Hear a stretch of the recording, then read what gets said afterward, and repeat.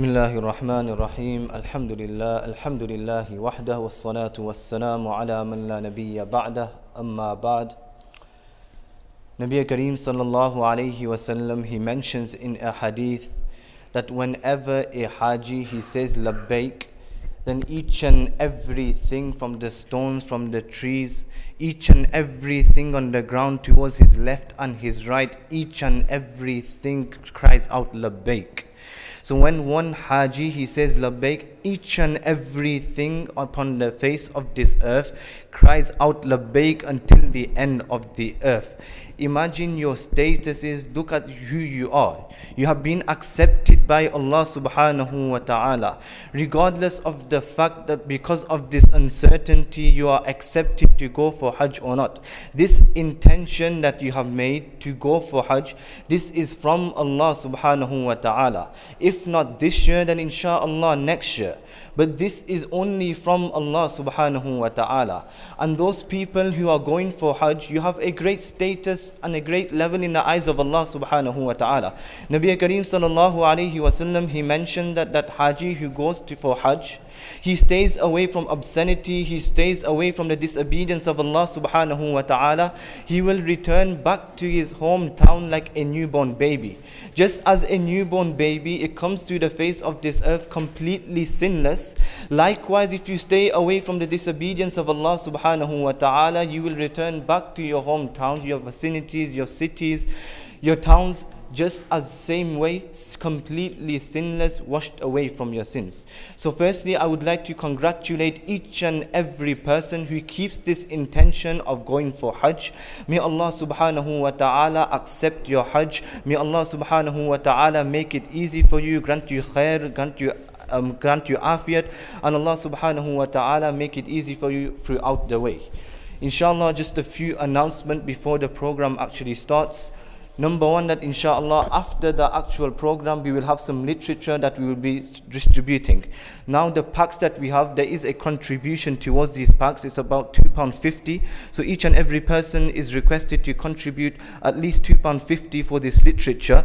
It has a packet, or it has a book for how to perform Umrah, how to do Ziyarah, how to perform Hajj. There is also Dua Kitabs. It is very, very useful information. Like if you are traveling on the plane, whilst going to Mecca, whilst going to Medina, wherever you may be, there is complete information, very, very useful information that you can read, and it will make a complete image in your mind with regards to what you need to do when you come to Mecca, when you come to Medina, and whilst you are carrying out your Hajj.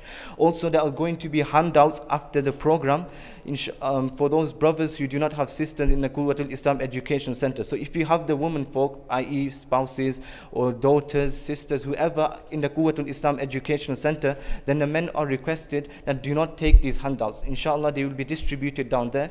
So for those men who have women folk in the Quwwat Islam Education Center, please do not take these handouts. And also one other announcement is that there will also be a Quwwatul Islam broadcast link that will be sent out for those people who have any sort of queries, who have any sort of questions. If you do have questions whilst after the program, whenever it is, then inshallah there will be a link provided where you can actually put in your questions, and inshallah we'll try our best to facilitate and answer your questions. Without taking much of your time, I will call Malana Sab to come and deliver the Hajj program. Brothers, if I can just ask you all to come a bit closer, please, so it feels like we're all together, at least, if not in the aeroplane, at least here today, inshallah.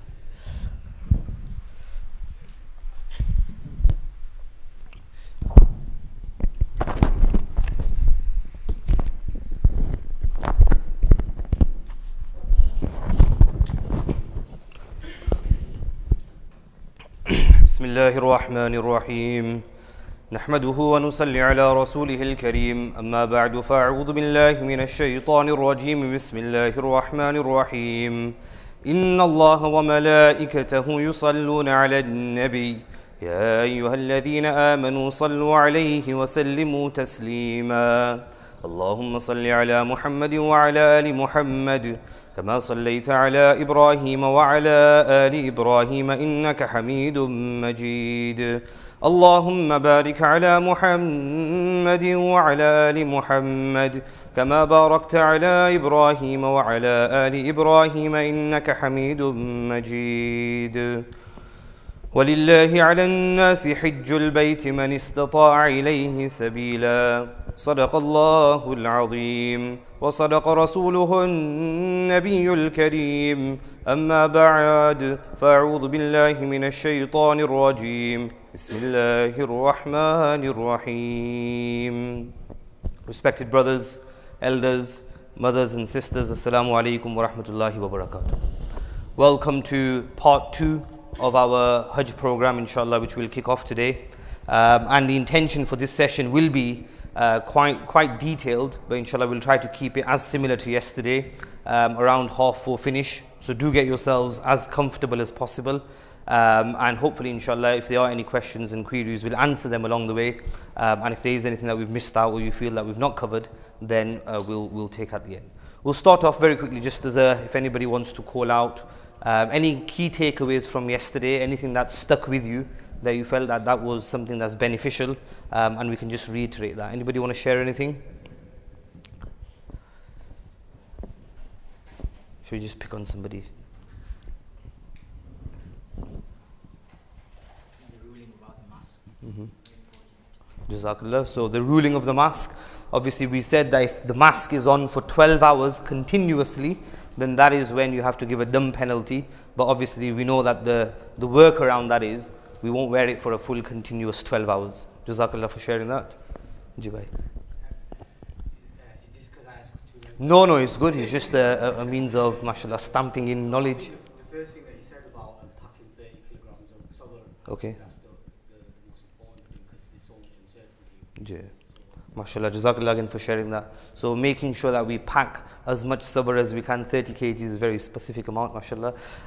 Anything over that would be overload, right? So Jazakallah for sharing.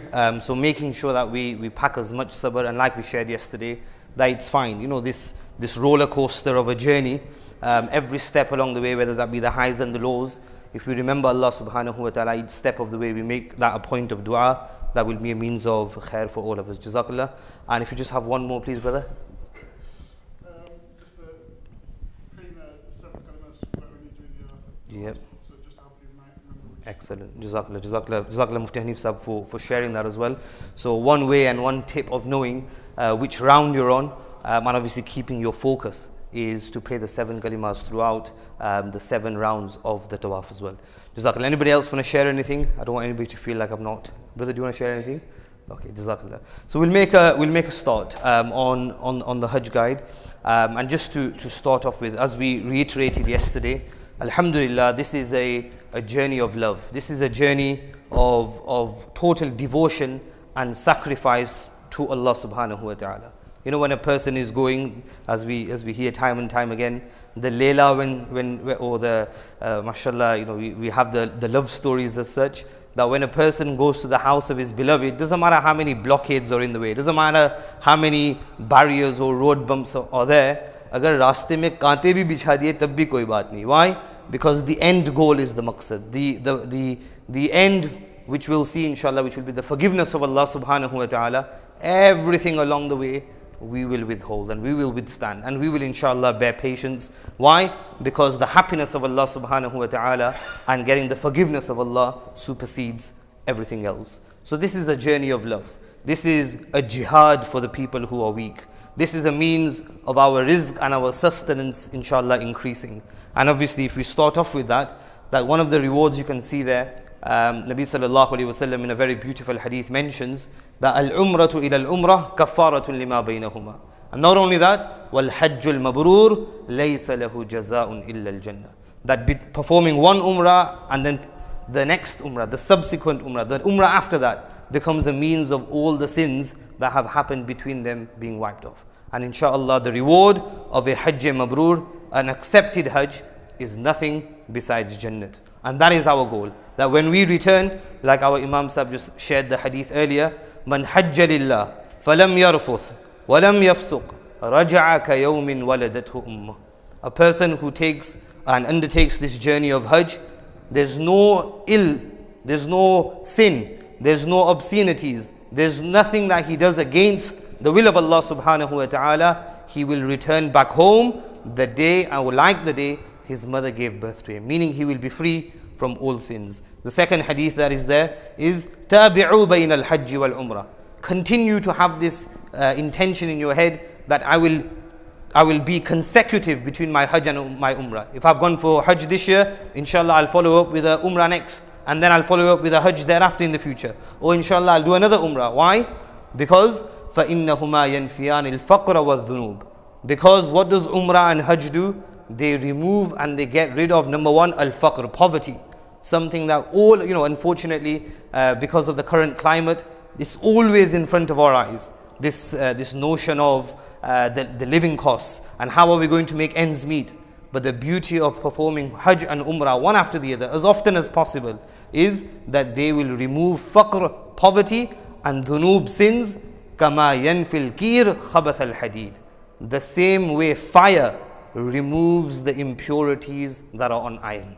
So the same way a furnace gets rid of all the ill and all the impurities that are on metal, Allah subhanahu wa ta'ala will rid us of all sins as well. And finally, you can see the final hadith there, as Abu Hurairah radiallahu anhu narrates, that al-hujjaj wal-ummar wafdullah. You people who are intending to go for Hajj, you are the delegation that has been selected by Allah subhanahu wa ta'ala. And what is your speciality?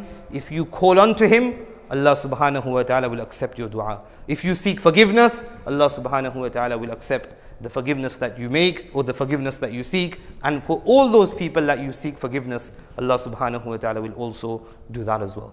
So before we go, yesterday we touched upon the fada'il of Umrah. Today, before we introduce the Hajj, it's really important that we keep these in mind. Why? Because it makes that journey even more special. I know that inshallah when I return, if I continue with this focus, with this patience, Allah subhanahu wa ta'ala will grant me so much more. So as a quick overview, you have on screen a synopsis and a whole overview of what the Hajj looks like. On the left hand side you can see the farz, which are the compulsory acts. We talked about ihram and how do you come into the state of ihram with making the intention and then reciting the talbiyah thereafter. The wuquf and the stay of Arafah is also farz. And finally the tawaf-e-ziyarah, which will be happening from the 10th onwards, is also farz. So these are the three main farz acts that are compulsory in the Hajj. And on the right hand side you can see what the wujub and the wajibats are. So to make sure that we stay in Arafat all the way until sunset, that we don't leave there. Inshallah when you'll go, you'll see, and we'll show you pictures throughout the session today, that there'll be large boards that will say Arafat starts here, Arafat ends here. So you'll be required to stay within that vicinity. The pelting of the jamarat, which you can see on my right here, so again that is wajib. The sacrifice, so this is not the normal sacrifice that we do at Bakr Eid time, and we'll talk about the differences between the two. The cutting of the hair, so the same way when we completed our Umrah, we made sure that we did halaq, then or qasr, and likewise we will be doing the same thing at the completion of our Hajj. And then the fifth point is also important to note, that to make sure that there is an order between number 2, 3 and 4. So the pelting comes first, thereafter you make the sacrifice, and thereafter you do halaq. And to keep that order between number 2, 3 and 4 is also wajib. To complete the sa'i after the tawaf-e-ziyarah, there's a stay in Muzdalifah, so there's the stay overnight, which is sunnah, but then there is a time about 2-3 hours, which is actually the wajib stay.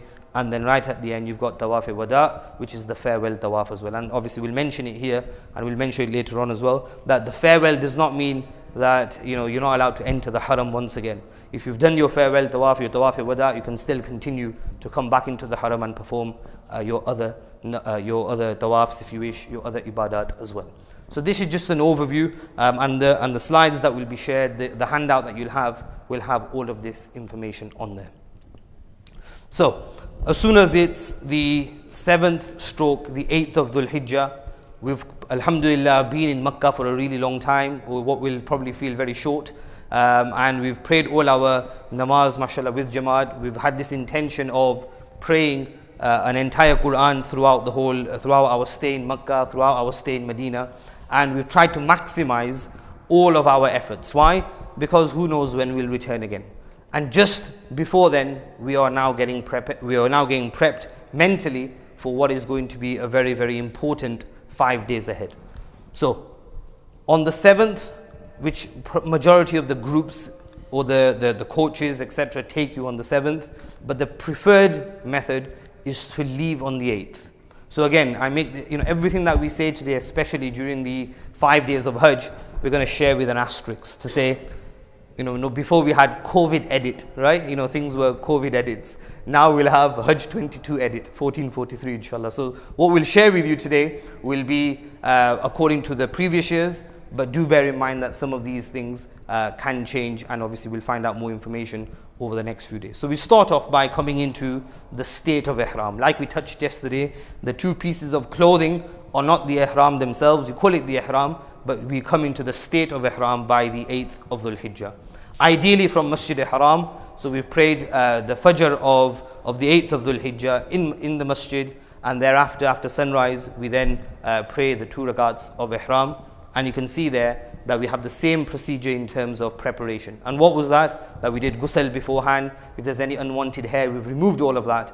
And now we're getting ready to put on these 2 pieces of cloth. And then once we put them on, you do the same 2 procedures. And what is that? That you pray the 2 rakats, Surah Kafirun and Surah Ikhlas. I think somebody asked earlier that what's the purpose of praying these 2 surahs, Surah Kafirun and Surah Ikhlas. So in Surah Kafirun, what are we doing? قُلْ يَا أَيُّهَا الْكَافِرُونَ لَا أَعْبُدُ مَا تَعْبُدُونَ. There is nafi of everything besides Allah subhanahu wa ta'ala. So in one rakat, what are we praying? We're praying قُلْ يَا أَيُّهَا الْكَافِرُونَ, Surah Kafirun. Why? Because we're negating everything besides the existence of Allah. And in the 2nd rakat, we pray Surah Ikhlas, because that is the tawheed that is mentioned in that surah, and therefore we really continue to remind ourselves of, number 1, La ilaha illallah. There's nothing besides Allah, and then this ikhlas of illallah, Allah is alone. So it's important that when you're praying these rakats and you're praying these 2 units of prayer, that you keep that in mind. Why do we pray Kafirun and Ikhlas? That doesn't mean we pray that in every namaz, by the way. Alhamdulillah, which is probably our state. So same procedure as before in terms of preparation, and then after the 2 rakats are finished, we make the intention of coming into the ihram for Hajj. What is the ihram for Hajj? And what is the niyat for Hajj? Exactly the same as we did for Umrah. So in Umrah we said, oh Allah, I intend to perform Umrah, make it easy for me, accept it for me. When it comes to Hajj, exactly the same thing. Oh Allah, I intend to perform Hajj now, make it easy for me, accept it from me. And then we make dua and we recite the talbiyah. And as you've heard the virtue already by our Imam Sahib, who shared that there is no person who recite, this is one of the shi'ars of Hajj, one of the symbols of Hajj, that you recite the talbiyah aloud. Not in chorus of groups and groups of people, but you recite it aloud. Why? Because this is your expression of love to Allah subhanahu wa ta'ala. This is you saying to Allah, I am here. And the louder that we recite it, it'll keep our focus. And obviously you have the virtue of everything on your right and left hand side. Every living, non-living thing will also be reciting the talbiyah with us. Allahu Akbar. So it's really important that we keep this in mind, and it'll keep our focus and our zone towards what we're about to do. So we come in by reciting the talbiyah, and now all the rules of ihram will now apply. Just very quickly, I won't take too long on this, but how do we wear the ihram once again? 2 pieces of clothing, again ideally white. Why? Because this is the sunnah method, number 1, but it also reminds us of the kafan, of the grave, that when we're going to be buried into the grave, this is exactly what we will have. All materialistic things, we're saying from now on, we're shunning to the side. Not only that, this ihram, it is also a semblance, is also a reminder of there's no cultural, social, political differences within the people. Doesn't matter how rich or poor you are, everybody in the eyes of Allah subhanahu wa ta'ala is the same. So we shared this method yesterday. Either you can take this side up, around, and then simply fold, or the methodology or second way I can show you, which I personally prefer, is you take the 2 edges, you push them to one side. Why? Because it just gives you a bit of extra protection down the center. There, a bit legs wide apart, and then you simply turn and fold all the way down to the bottom. Easy. And even if somebody pulls it off, inshallah, it won't come off. So that's the bottom part, and then the top part exactly the same, making sure that our navel until our below the knees are covered, over the shoulder, right hand side simply over the top, and there you go, easy as that. And again, like we shared yesterday, continue to practice this in the confines of your own bedroom. Make sure that you try it once, 2, 3, 4, 5 times. You can secure it with a belt if you wish. And obviously the cloth that you choose is also important. Why do we say that? Because sometimes you might see people there wearing very thin cotton ones, and if somebody spills water or you sit on something, then at times it can actually become a bit see-through as well. So it's important that you choose the correct correct piece of cloth. And not only that, something that's a bit more comfortable. If you're doing wudu, then simply by putting the towel on top, it'll become a means of drying as well for you. So that's just a quick tip there. As we move on, so we've now come into the state of Ihram, and we're now going to be carrying out the 5 days of Hajj.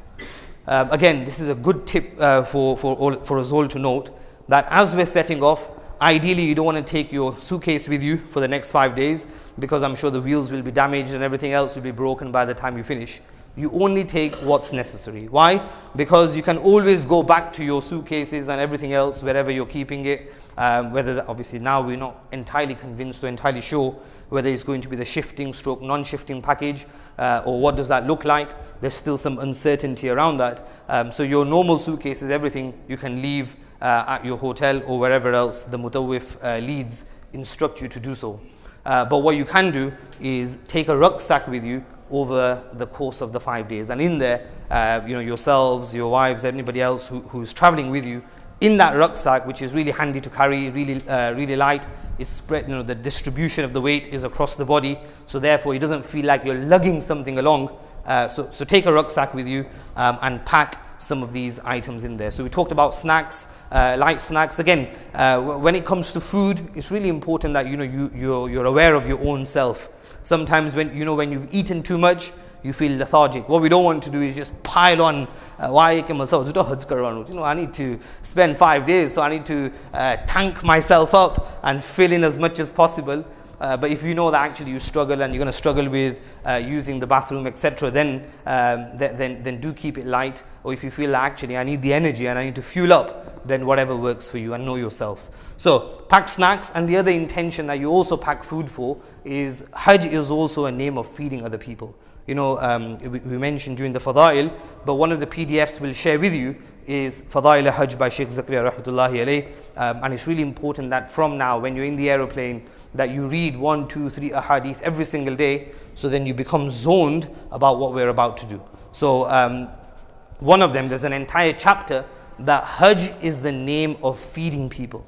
So we go with extras, that anybody that we see en route, any of our colleagues that are with us, people who are traveling with us, we share with them, and inshallah it'll become a means of reward for us, but also a means of acting upon the hadith of Nabi sallallahu alaihi wasallam as well. So pack snacks, medication, clothing, spare ihram, take some reading material with you, pack whatever toiletries you need, a small pebble bag, bottle, sleeping arrangements that you might need. So you might have a really light mattress with you. Not these, mashallah, nowadays when we go Jamaat, we travel with the works as well, don't we? 10 centimeter mattress, self-inflatable, and 3 pillows. So do travel light, because then inshallah it'll become a bit more easier for you to take from one place to the other. And then right at the end, we shared this yesterday as well, keep your power bank with you, because you might not find facilities to charge your phone every which way.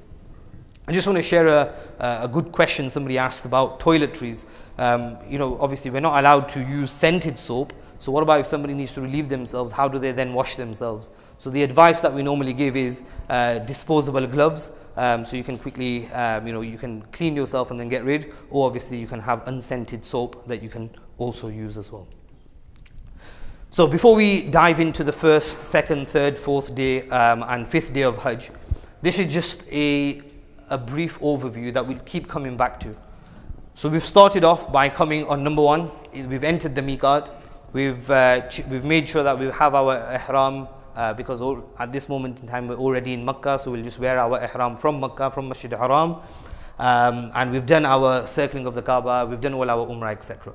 So we're now going to start from point number 3. So the first day of Hajj starts on the 8th of Dhul Hijjah, which is in Mina. From Mina we'll go to Arafat on the 9th. From the 9th we'll then go to Muzdalifah, which is number 5 there, which is the 9th night. And then from Muzdalifah we'll go to number 6, which is the 10th. And then we will stay, that 6th, basically Mina is our base camp. and I'll show you pictures of that, meaning that will be your central point. Everything that you do over the 5 days of Hajj, you'll travel from there. So Mina is your base camp. Whether you need to go to Arafat, you'll go from Mina. Then from Arafat, you'll travel to Muzdalifah, you'll come back to Mina. Once you perform Tawaf Ziyarah, you'll come back to Mina. So this will become your home for the next 5 days. And I promise you, you'll see the picture and you think, what is that? But then over the next 5 days, like I said, it'll become more comfortable to you, and it'll become a source of so much, inshallah, satisfaction and comfort for you that you'll feel like, I want to stay here now, forget my hotels.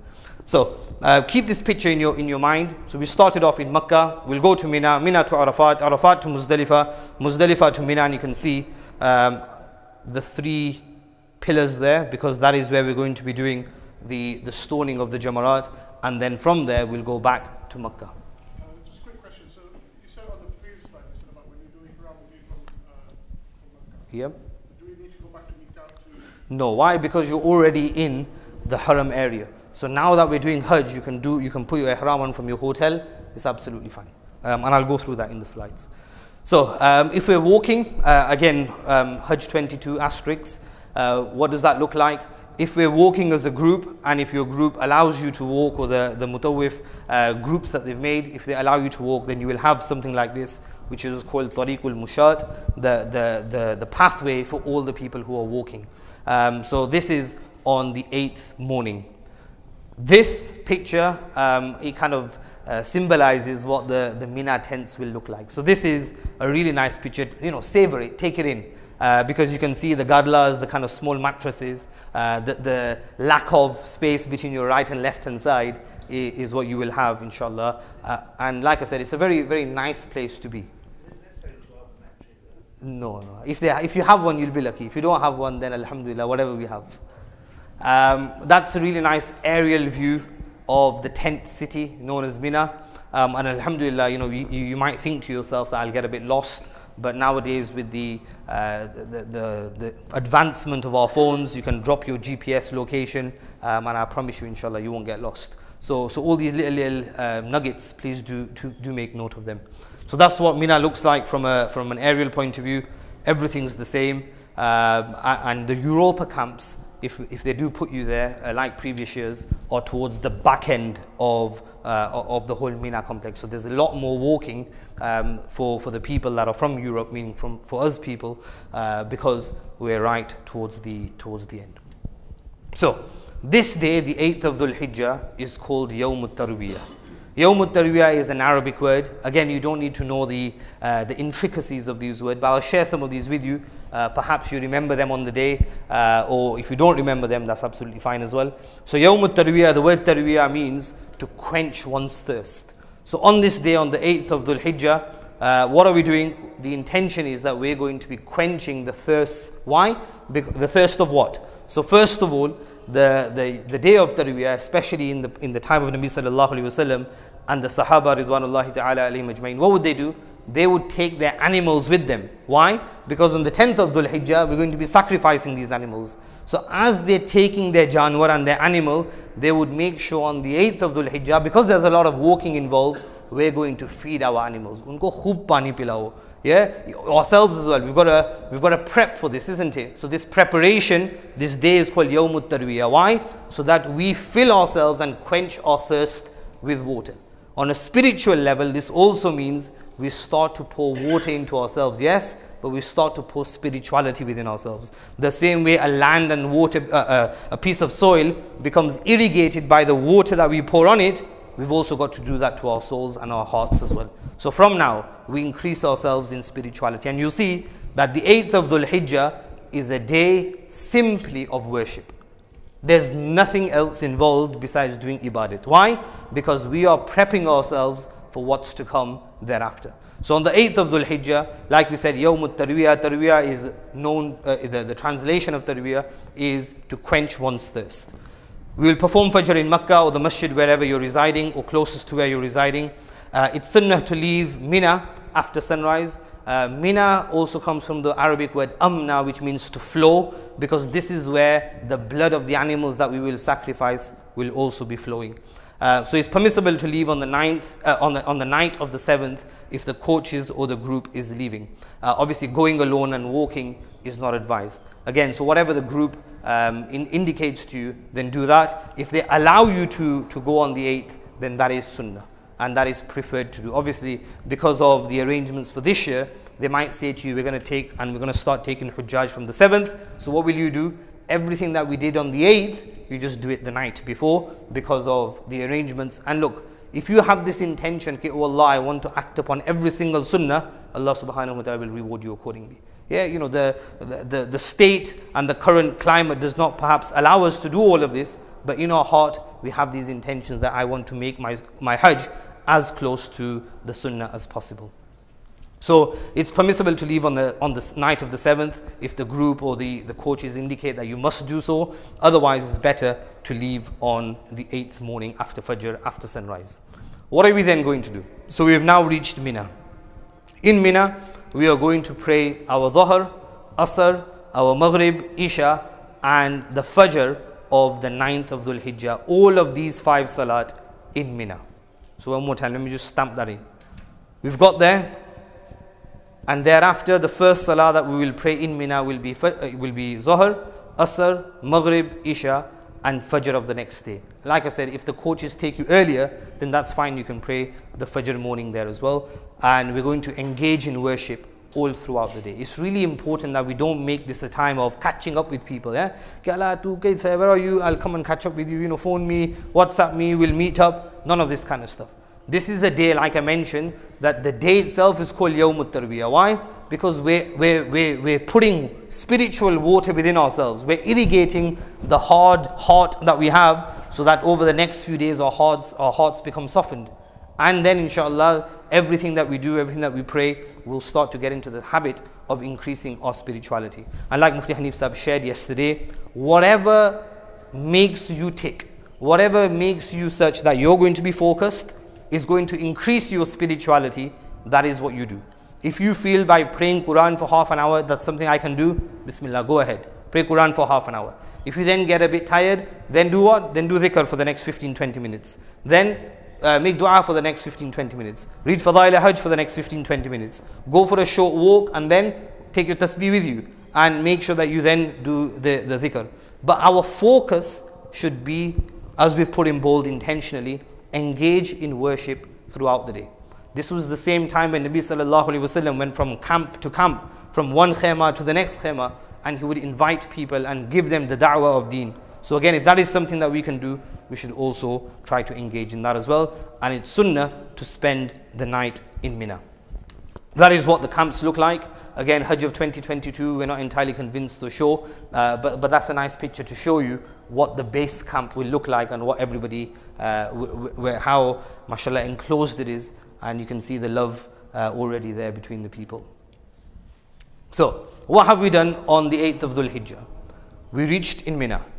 From Mina, we prayed the 5 salat, and all we did was engage in worship. Is there any other action to do on the 8th? Any other action, bhai? Nothing else. We just increase our spirituality. Why? In preparation for the 9th of Dhul Hijjah, which is Yawmul Arafah. So the day itself is called Yawmul Arafah. The land and the place that we will go to is known as Arafat. So that is the place of land, the land itself. That is the name of the place. Those performing Hajj will not fast on the day of Arafah. That's one point to note. Remember, if we're here, we're fasting on the 9th of Dhul Hijjah. Why? Because we want the reward that Nabi sallallahu alaihi wasallam has mentioned in the hadith, that those people who fast on the day of Arafah, Allah subhanahu wa ta'ala will forgive their sins past year, the year to come, previous year, etc.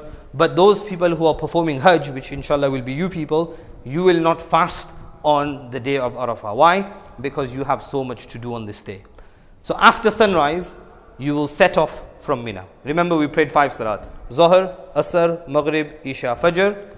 Once the sun has come up, we will then set off to go to Arafat. I'll take these one at a time. So after sunrise, set off from Mina. It's sunnah to take a bath before the wukuf. So this is something, again, that, remember, like we said, all those things that are sunnah to do, we try to make sure that we do them. In Arafat, you will see that there's hundreds and thousands of toilets all around, scattered and dotted around. So you go there, it has those overhead showers, and with the intention of sunnah before the wukuf. So if the wukuf starts from, as you can see there, from midday to sunset, so let's take an example of 12:30, you reach there at 9 a.m. Yeah, because you set off after sunrise, let's say that's about 7:30 a.m. and then you got there for 9 a.m. So you have now 3 hours, three and a half hours, 9 o'clock till 12, half 12. What do? You can either rest. Why? Because you've got a whole busy day ahead, or you can have your sunnah ghusl before that time. And obviously you can see there it's sunnah to take a bath before the wukuf. Arafat is more than 6 miles away from Mina. It's actually, technically 8 miles away, and it's not advised to walk. Nabi sallallahu alaihi wasallam himself, when he went from Mina to Arafat, he traveled on camelback. So it's also important. Obviously we can't do that, but we also go with the intention of traveling on a conveyance, and inshallah we will also get the reward of sunnah. Eat and rest before midday. Why? So do all of the stuff that you need to do. If you need to sleep, what you don't want to do is get there at 9 o'clock and then, boy, I'm ready for this. And what happens? You go all out ibadat, and then by 12 o'clock, battery's flat. So when the time of worship is there, you do the right thing. So please make sure that if you need to rest, you do that. If you need to eat beforehand, you do that as well. And again, be confident with what your body is like. If you know that actually by eating too much, I'll feel lethargic, and then after Zohar, I'm going to have to sleep till Asr, then we're going to be wasting one of the most important days of the whole 5 days of Hajj. So know what works for you, and then eat and rest before midday. And it's also, I'll mention this point here, that look, the intention is not to be awake for 24 hours. Sometimes what happens is when you're tired, then the buzz and the spiritual ecstasy that we're meant to be feeling gets lost. So rest at the right time, and then make sure that when you're ready, you're fully zoned in and you're ready. So eat and rest before midday, and then you're going to be engaging in worship. And we've put an option which again personally works for myself, and so many of our ulama also share this, that work on a carousel of 15 minutes. What is that? That pray 15 minutes qaza salah, nafil salah, salatul hajj, then stop. Then for the next 15 minutes, so from 0 o'clock till 1/4 you're praying your nawafil and your qaza salah. Then from 1/4 till 1/2, you're reciting some Quran. From 1/2 till 1:45, you're doing some dhikr. And then from 1:45 till 0 o'clock again, you make some dua. And in this way, you'll inshallah spend a lot of your time in the right manner, but also you won't get bored, you won't feel tired as such. So the day of Arafah, Yawmul Arafah, and just on the word Arafat itself, again, these are nuggets to note, inshallah, to remember on the day. Arafat comes from the word Arafah, which means to know. Hazrat Jibreel alayhi salatu wasalam, when he was showing Hazrat Ibrahim alayhi salatu wasalam that these are all the places that you will visit, this is something to know, this is something to know, this is the plain of Arafah. And then he turned to Hazrat Ibrahim alayhi salatu wasalam and he said, Arafta, have you understood? Do you understand? So one of the reasons that this place is called Arafat is because of this reason. Likewise, the famous one that I'm sure we all know, Hazrat Adam alayhi salatu wasalam and Hazrat Hawa radiyallahu anha alayha salatu wasalam, when they were sent down from Jannat, Arafat was the place where they then became acquainted with one another. They met once again at this place. And another reason that some scholars give is the word Arafah means to know, to recognize something. So this is the place where we have to recognize Allah subhanahu wa ta'ala. This is the place to be acquainted with Allah. And therefore, we make this day a really, really special day. According to the hadith of Nabi sallallahu alayhi wa sallam, he says, Al-Hajju al-Arafah. What is Hajj? Hajj is the day of Arafat. Allah subhanahu wa ta'ala forgives more people on this day than any other day of the calendar year. Allahu Akbar. So it's really important that we fully focus in our du'as, in our ibadat, in our worship, and ask and seek forgiveness from Allah subhanahu wa ta'ala on this day. So Arafat is a really, really special day. It's preferable to make dua standing whilst facing the Qibla. Why? Because this is what Nabi sallallahu alayhi wasallam did. You'll have one big open camp where everybody will be in. So if your nature, your personality is such where you suffer from sunstroke, etc., you can stay indoors. Otherwise, you can actually go outdoors, which is preferred to do, which Nabi sallallahu alayhi wasallam also did, and make dua out in the open. And just a point of note there as well, when you're wearing your ihram, especially if you're going to be out in the open sun, mashallah, we've got 20 odd degrees right now, and we feel like we're struggling. So if you have an ihram like this, please do cover your neck this bit. Why? Because a lot of people suffer from sunstroke, and that's a really good tip to stay away. So keep your neck covered. The other thing that you can do is totally wet your ihram and keep that on you, so then you feel cool at all times as well. So it's preferable to make dua while standing and facing the Qibla, and stay within the boundaries of Arafat during this period. So like we said, the stay in Arafat is farz. That's why throughout the day you'll hear hundreds of helicopters. People who are unfortunately not so well, just so that this farz is done, the government arrange for people to be passed over the plains of Arafat. Why? So that even if they stay for a few seconds, their farz is done. But we're going to stay there, even though we might reach before noon time, from midday all the way until sunset. Just a few points to note here. So where are we? We were on Mina. From Mina we've now come to Arafat. The day of Arafat is also the day when the takbir of tashriq will also start. So it's wajib to recite takbir tashriq after the farz. You can see there, Allahu Akbar, la ilaha illallah, wallahu Akbar, Allahu Akbar, walillahi alhamd. Men will recite it audibly out aloud, and women will recite the takbir softly. When does it begin? It begins on the Fajr of the day of Arafat, 9, 10, 11, 12, so 5 times 4, 20, and on the 13th, it's until after Asr. So the Fajr, Zuhr, and Asr of the 13th as well. So that's just a point to note on the side. You'll see massive boards like this, Bidayatu Arafat, that this is where Arafat starts, and you've got to keep yourself within that plane from midday all the way until sunset. So that's one image. That's what it looks like inside the camp of Arafat, and that is a nice aerial screenshot there as well to show you what does Arafat look like for the people that are around. So this is an important slide to note. When it comes to the day of Arafat, the first thing I'll mention here is, look, we're not traveling with people that we used to travel with. Why? Because normally we were going as a group. We knew who the ulama were going to be that were going to join us. We knew that actually they were all of Hanafi fiqh, etc. But now this journey, we don't know who the scholars are, who the Aimma are, who the ulama are that are with us. So it's very likely that the people there might be of a different fiqh to us. The majority of people that are in that area, especially in the Haramain, are either of Hanbali fiqh, or they might be Salafi. So it's important that you as a Hanafi person know what you need to do. So please make a note of this, or do bear this in mind. So on the 9th of Dhul Hijjah, on the day of Arafat, what will we do? We will be praying Zuhr and Asr in their own time. So what is the time of Zuhr? You'll have noted it from your stay in Makkah, in Masjid al-Haram. Just make a note, 12:23, it was in Ramadan, and that is when the start time of Zuhr is. And then 3:36 is the time of Asr. So you pray Zuhr at its time, and you pray Asr at its time as well. Engage in personal worship, increase spirituality throughout the day. There is a special dhikr for Arafat which we've shared there. Pray the 4th kalima, pray Durood Sharif, pray Surah Ikhlas. Standing near Jabal al-Rahmah is desirable because that is what Nabi sallallahu alaihi wasallam did. But don't go out of your way, let me go on a fact-finding mission. Where is this place? And then you're lost. So wherever your group allocates you, that this is where you're staying, it's absolutely fine for you to stay there and make your dua there as well.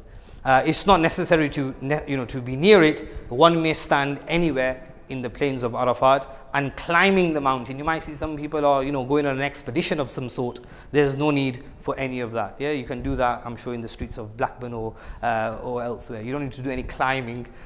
You can stay wherever you are near your camp and make dua in and around that area. Why? Because climbing the mountain, offering salah there, etc., has no virtue. And you can just see, if I just go back, that is the mount. But again, all of that is not necessary. Where Nabi Sallallahu Alaihi Wasallam stood near the mountain, near the foot of the mountain. So if you can do that, that's fine. Otherwise, anywhere near your camp is absolutely fine as well.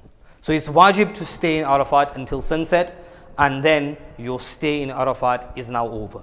Just a point to note here again is, once Arafat is over, what happens? People start to think, chalo, Hajj done. Why? Because this is one of the main farz of Hajj, isn't it? So they start to hug each other and say, mashallah, Mubarak Haji Sahib. None of that. We've still got quite a long time to go yet. All we've done is day 1, the stay in Mina, and now day 2, which is the day of Arafat, which what have we done? We prayed Zuhr and Asr Salah and continued to make dua all throughout the day. The dua of a person on the day of Arafat is accepted.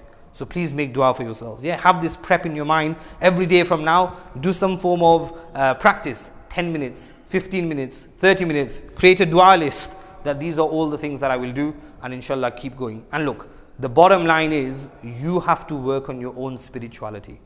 You know that actually I'm not 100% yet. So what is it that's going to make you 100%? What is it that's going to make you cry? What is it that's going to make you have this feeling of ibadat and worship within you? Then do those things. If it's listening to bayanat, do that. If it's making dua, do that. If it is listening to anashid, then do that. Those things that will be a means of spiritual increase for us, that is what we should be doing. So we've stayed in Arafat all the way till sunset, and now it's sunset. The stay of Arafat is now over. As soon as it's Maghrib time, we will not pray Maghrib in the plains of Arafat. Why? We will pray that once the time of Isha is in Muzdalifah. Now again, understand the hikmat. Once we put the clothing of ihram on, those things that were halal for us, what did we do? We made haram. Yes or no, bhai? Yeah, it was perfectly fine for me to put perfume on, but once I put this ihram clothing on and I made the intention, recited talbiyah with it, it's now made haram upon me. In the month of Ramadan, what did I do? I'm fine to eat whatever I wish as long as it's halal throughout the hours of daylight. But as soon as Allah subhanahu wa ta'ala said, okay, Ramadan has set in, now what will you do? You will stay hungry from dawn to dusk. So what did I do? Exactly that. Likewise, in the plains of Arafat, exactly the same thing. The command of Allah subhanahu wa ta'ala through the medium of Nabi sallallahu alayhi wa sallam is, even though the time of Maghrib in Arafat has set, even though the time of Maghrib becomes Qadha, where will you still pray it? In the plains of Muzdalifah. Why? Because this is Allah's commands. Whatever Allah tells us to do, that is what we do. Not what we think is then the right or the wrong thing. So in this plain, just again a point of note, on the day of Arafat, we will not be praying Maghrib in Arafat. Rather, we'll start to leave for Muzdalifah. Even though Maghrib time is about to finish, we haven't reached Muzdalifah yet, no problem. Pray Maghrib and Isha in Muzdalifah at the time of Isha with one adhan and one iqamah, which we'll go through next. So, again, bringing back to our home slide. We started on the 8th in Mina. Usually walking, yes. But again, so the distance between Arafat and Muzdalifah is not as large. But again, if you feel like you're tired and you want to go, again this year, we don't know what that looks like, but it's again, whatever you feel is the right thing, you can do that. But when you said about what you saw as a Maghrib, is it like, do we need to pray all the namaz, or do we need to wait for azan or something like that? Or? No. As soon as the time sets in, you can pray. So, where were we? Mina. We went from Mina on the 8th to Arafat on the 9th. And now the 9th we spent all the way until sunset. We'll come on to that next. So, the 8th from Mina to Arafat. From Arafat, we've now gone to Muzdalifah. And what did we do so far? We said, the first point that I want you to note is, we're not going to pray what here? We're not going to pray Maghrib in Arafat. We're going to pray that in Muzdalifah. So let's have a look. What does Muzdalifah look like? So the first thing, again, just a point of note, Muzdalifah comes from the Arabic word izdalafa or izdilaf, which means a place of gathering. It's also, this place is also, the root words are also tazallafa, which means to spend a night here. So these are places that Allah subhanahu wa ta'ala also mentions in the Quran. فَإِذَا أَفَضْتُم مِّنْ عَرَفَاتٍ فَاذْكُرُوا اللَّهَ عِنْدَ الْمَشْعَرِ الْحَرَامِ. So Mash'ar al-Haram is Muzdalifah. What will we do here? We will pray Maghrib and Isha in this place in the following manner. And again, this is something to note. With one adhan and one iqamah, we will pray the farz of Maghrib. One adhan, so the adhan will be called out if there's 2-3 of you praying Jamaat. Adhan will be called out, and then the iqamah. As soon as the iqamah is called out, we'll pray our Maghrib Salah. As soon as the Maghrib Salah is finished, we'll stand back up, and then we will pray the Isha Salat. And obviously, if you're a traveler, then you will pray the 2 farz of Isha, then read the Takbir al-Tashriq, and then you will pray the sunnats of Maghrib after Isha, and then the sunnats and the witr of Isha after the sunnats of Maghrib. So go in that order. Let me just stamp that in one more time. So one adhan, one iqamah. We pray Maghrib. As we're standing up, remember the takbir tashriq still carries on, so we do the takbir tashriq as we're standing up. No adhan, no iqamah for Isha, and then we pray Salatul Isha. And why am I saying this? Because we are of the Hanafi fiqh. Yeah, you might go there, you might see people doing all sorts, but this is the correct method, and this is the only one time in the whole time of our lifetime will we need to gather and combine salat, where we will pray two salat together, and that is the salat of Maghrib and the salat of Isha. So do not pray the sunnats of Maghrib in between. We're going to pray Maghrib immediately after Isha, and then we will pray the sunnah, the witr, nafil of both the salats in order. And this is the time where we're also going to be spending, like the brother just said there, the night will be spent in Muzdalifah and spent in some form of worship. You can see in big writing there, it'll say Bidayah to Muzdalifah. Muzdalifah starts here, and that is where you will stay.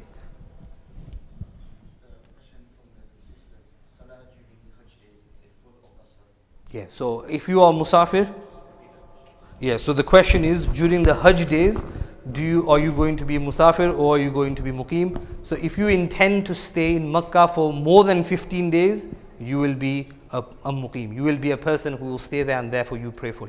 If it's anything less than that, then you will be a Musafir and you will pray Qasar Salat. Yeah, so again, the intention there should be that if there is a Jamaat going on, you can join, but otherwise women don't necessarily need to join the Jamaat that's going on.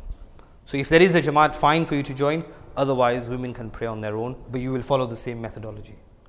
Because it's with Mutawwif, say we don't find people with the same Nafi. Yep. So do we pray our own namaz? You can pray your own namaz, Yeah. yes. So there'd be no iqamah or... Yeah, so if you can find somebody that's of the same fiqh as you, then you just appoint one person to do that. Jazakallah, good question. When you said after Maghrib, when it is azan, or do you have to wait for azan, or do you have to just pray Maghrib just like that? Yeah, so at the time of Isha, you pray your Maghrib and your Isha together. So you wait for the time of Isha to set in first. Okay. Yeah. Correct. So good question again. So how do we pray the order of the, let me just go back to that slide so you can see it. What is the order? We've shared it there. Pray all the sunnats, witr, nafil of both salats in order. So Maghrib farz, Isha farz, then Maghrib sunnat, then Isha sunnat, and witr and nawafil. So we're in Muzdalifah now, and then after this we'll take a short break because I want you to just do some pair share and stamp in all of what we've shared from the 8th, 9th and this night. So what are we going to do during the night? So number one, we've said we're going to be making sure that we spend this night in worship, some form of worship. But this is also a time to be collecting your pebbles for the next day. Why? Because on the 9th we're in Muzdalifah. On the 10th, what are we going to be doing? We're going to be pelting the Jamarat. So in Muzdalifah, it's sunnah to collect your stones from here. You can do it near the Jamarat as well. You know, go there, have a look what's there, get your 40, 70 or whatever you need and then collect them. But the sunnah is to do it from Muzdalifah. Don't worry, there will be enough to go around for everyone. There was a small bottle there yesterday and this is a good thing to do, is take a bottle with you.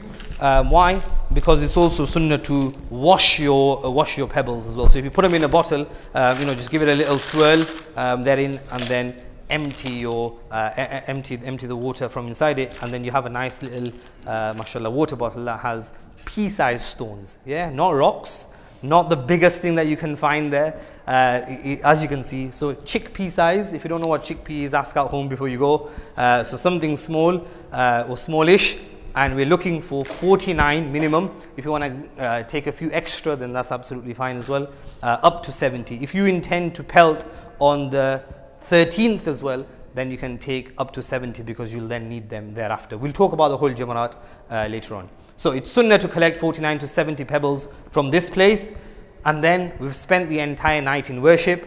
And now, remember, the night spending in Muzdalifah is sunnah. Yeah, that's something Nabi sallallahu alayhi wasallam did. But the wukuf and the stay starts when? After Fajr. After Fajr. So again, one more time. We're going to wait for the time of Fajr and we're going to offer it early. It's sunnah to offer it in ghalas. Ghalas means in darkness. So if Fajr start time is 4 o'clock, then pray as early as possible, because that is the sunnah to do.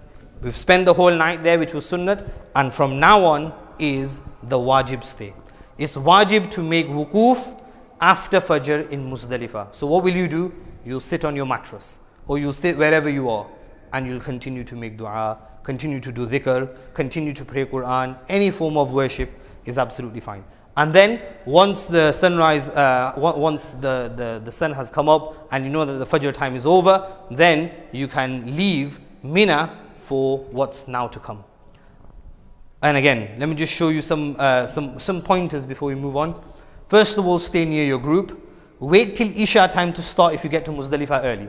So remember, here what are we going to do? What Allah subhanahu wa ta'ala has said. And that is, wait for Maghrib time to pass and recite Isha and Maghrib in Muzdalifah. Ensure there is proper segregation for men. What you don't want to do is men, women all together bunched up. If you know that actually this is where all the men are, then keep the men in one place, and then the women can have separate kind of sleeping arrangements and facilities. And the other thing I'll make a note of here, I know Mufti Hanif Sahib said run away, but no joke. It's also important to look after. Remember, if you're going with dependents, please keep them at ease. Why? Because their ease will then become your ease. Otherwise, puri zindagi sunayenge aapko. Yeah. So please make sure that what do? You keep them at ease and comfort, and make sure that they're your priority. If they feel like actually this is not a good time for me, or not a good place for me to stay, or whatever, sleep, or no problem. You make arrangements, and you're the responsible person, so you make sure that they're absolutely comfortable. You put them in a place where they're fine, they're happy. If there's a number of women that are together traveling, then put them together, and you make separate arrangements for them. Ideally somewhere where it's not so claustrophobic with many men around you, and then you can sleep with the other men folk on this side. So make sure that there's proper segregation for them. You can bring your sleeping bag, foldable mat, whatever else, and make sure that your phone has sufficient charge, because you may need to use your phone. Because from Maghrib, let's say it's at 7:30 Maghrib, you'll have left from Arafat, and all throughout the next day, for the next 12 hours, then you're not going to have a charging port or anything else. If you do need to get in touch with somebody, then you do so. And I'll mention, Mufti Hanif Sahib mentioned it really nicely yesterday, that look, if you know that your Instagram is going to disturb you, delete it before you go. If you know that you're on this group and that group and whatever other group, and you're going to be bombarded with all sorts of messages, then get rid of it. If you know Sky Sports News and transfer news and whatever else is going to bug you, can get rid of all of that stuff. Why? Because these are the things that then take your focus away from what you're doing. You're in your zone of ibadat and worship, and then you get a notification, Sky Sports News, this is happening in the F1. Yeah, so all of these things that are going to take our focus away, get rid of them. Yes, we said if you have a phone, use the PDFs for the right things, then that's okay. But then don't get disturbed that actually my phone is my everything. Use it for your alarm, use it for this, but make sure that we strike the balance there. This is what Muzdalifah looks like. And we shared yesterday that Muzdalifah has a beauty of its own. You're sleeping under the night sky, but do make sure that there's proper segregation there as well. And that is what the morning will look like. So you've spent the night, and then the morning looks like this, because from now onwards, we're now about to complete the most important day of Hajj. So before we move on to the 10th, I'll leave this picture on, and I'll stop for 2-3 minutes. And if I can just ask you, with the person closest to you, and we'll, if there are any refreshments, any water, anything else that you need, you can take. So I just want you to share with each other. One person, right hand side person, can go first. What happens on the 8th? The next person, what happens on the 9th? What happens in Muzdalifah? Just stamp your knowledge in, and then we'll move on to the 10th. Jazakallah. We'll start again at 3:07.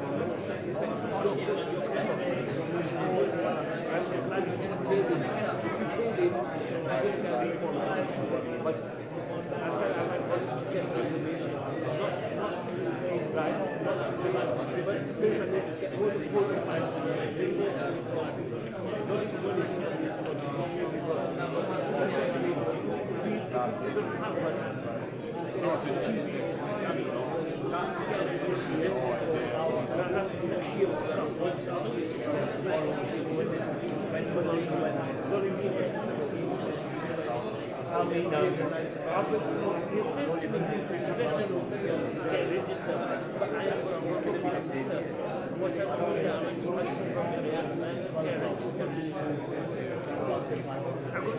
website, and I'm going to register. I'm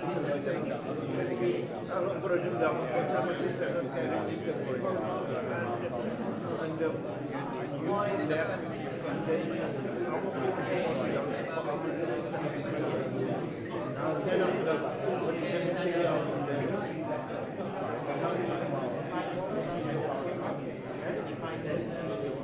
yeah, I know. That's all.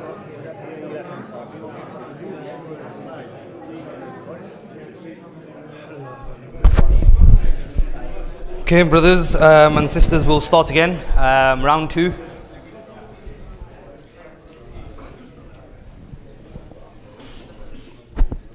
Okay, so a few points of note. Let me go back to the slide that we shared earlier about the salat of Maghrib and Isha, which we're going to combine. So, first rule is we wait for the time of Isha to set in. Even though Maghrib becomes qaza, fine. Once Isha time starts, let's say Isha is at 9 p.m. Isha time started. We'll then call out the adhan for Maghrib and the iqamah for Maghrib, and then we will pray the 3 rakats of Maghrib namaz. Once we've done salam for Maghrib, we'll pray the takbir-e-tashriq as we're standing up, and then we'll pray our Isha salat. If we're praying in Jamaat, then that's fine as well. So then Maghrib, farz, as we're standing up, the takbir, and then the Isha farz. Once we've done that, we've now prayed the farz of Maghrib and Isha. We then do the takbir.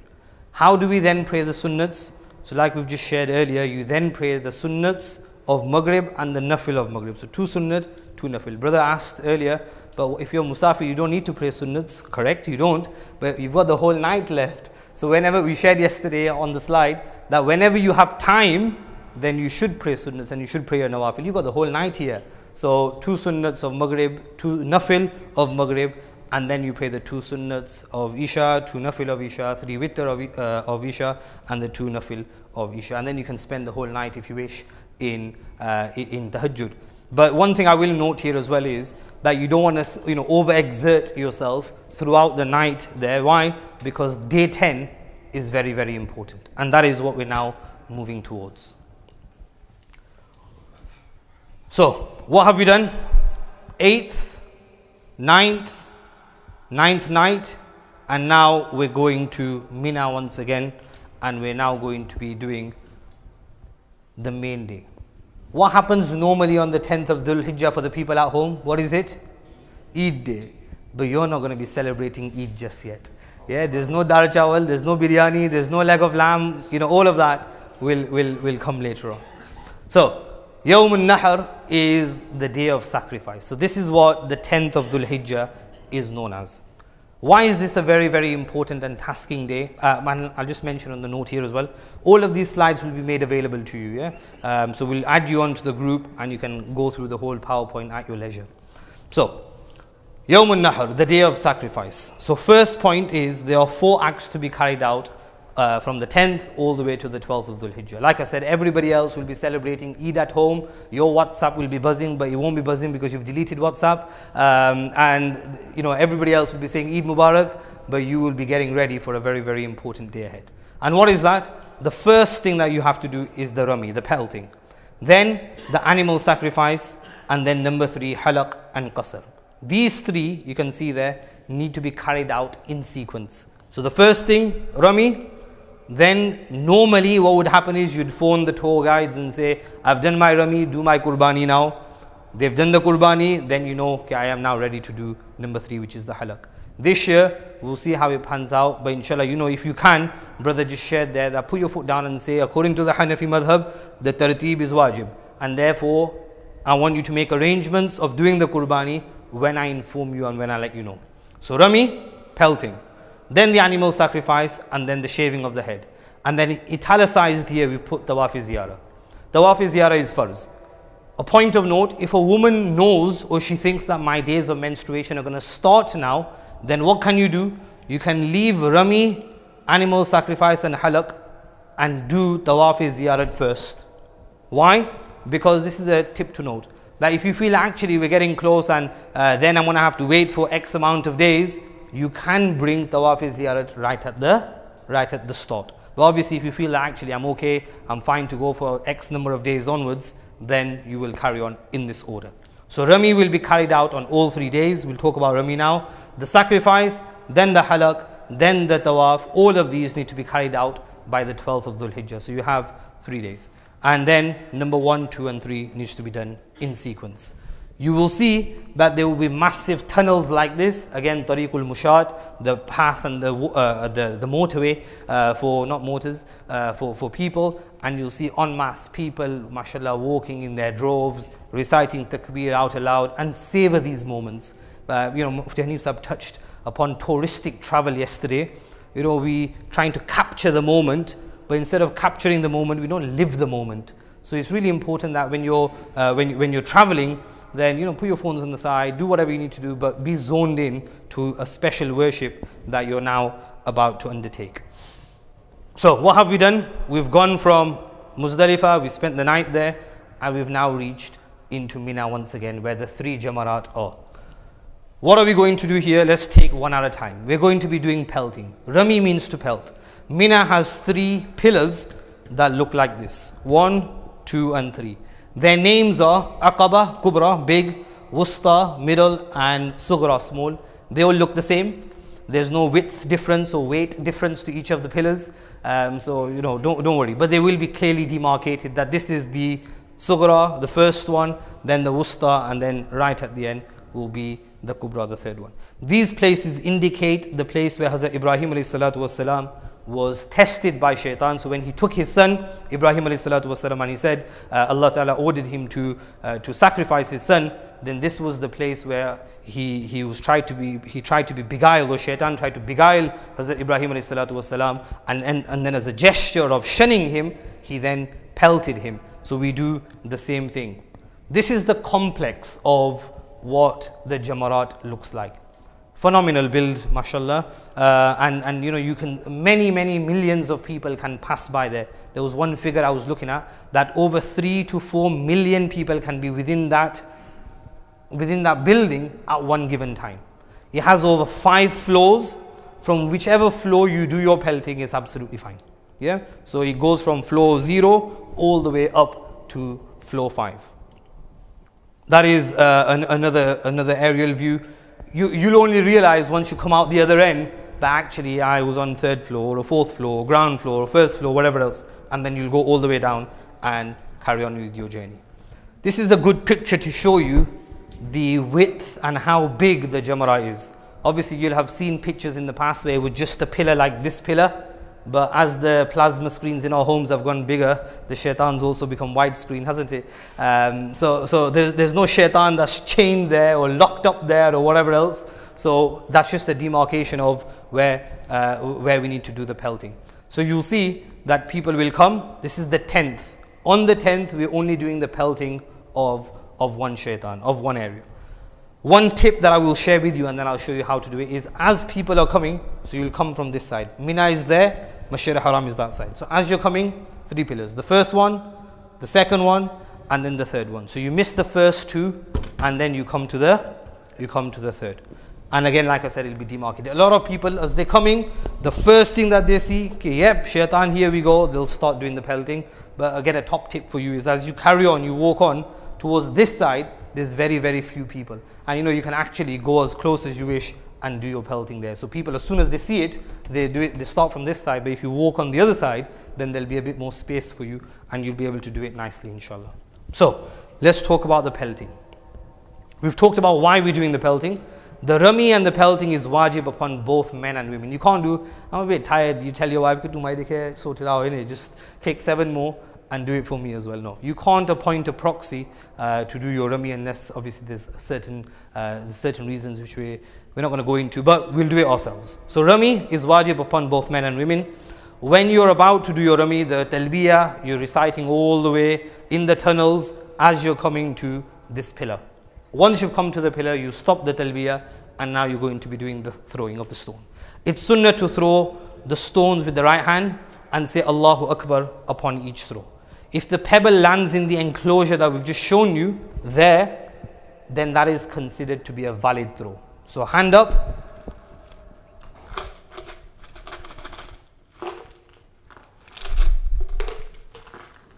Like such, right hand, lift your hand a bit, and then between your thumb and your finger in this manner, and then you throw it in. Bismillah, Allahu Akbar, oh Allahu Akbar, Allahu Akbar. And then in that manner, you do all 7. If somebody thinks, Allah, what all 7? Let me just like this, and then just goes and drops them in. That's not accepted. As long as they fall within the enclosure, that is considered to be a valid throw. If it hits the pillar and rebounds out, then you have to throw that stone again. If somebody simply goes there and drops them like this, that is not considered to be rami. That's not considered to be pelting. And we're throwing stones. No Nerf guns, BB guns, slingshots, bow and arrow, chappal, umbrella. None of that kind of stuff. Yeah, we're going to be using the stones that we've collected at Muzdalifah, and we're going to be pelting the jamara there. So, one more time. Rami is wajib upon both men and women.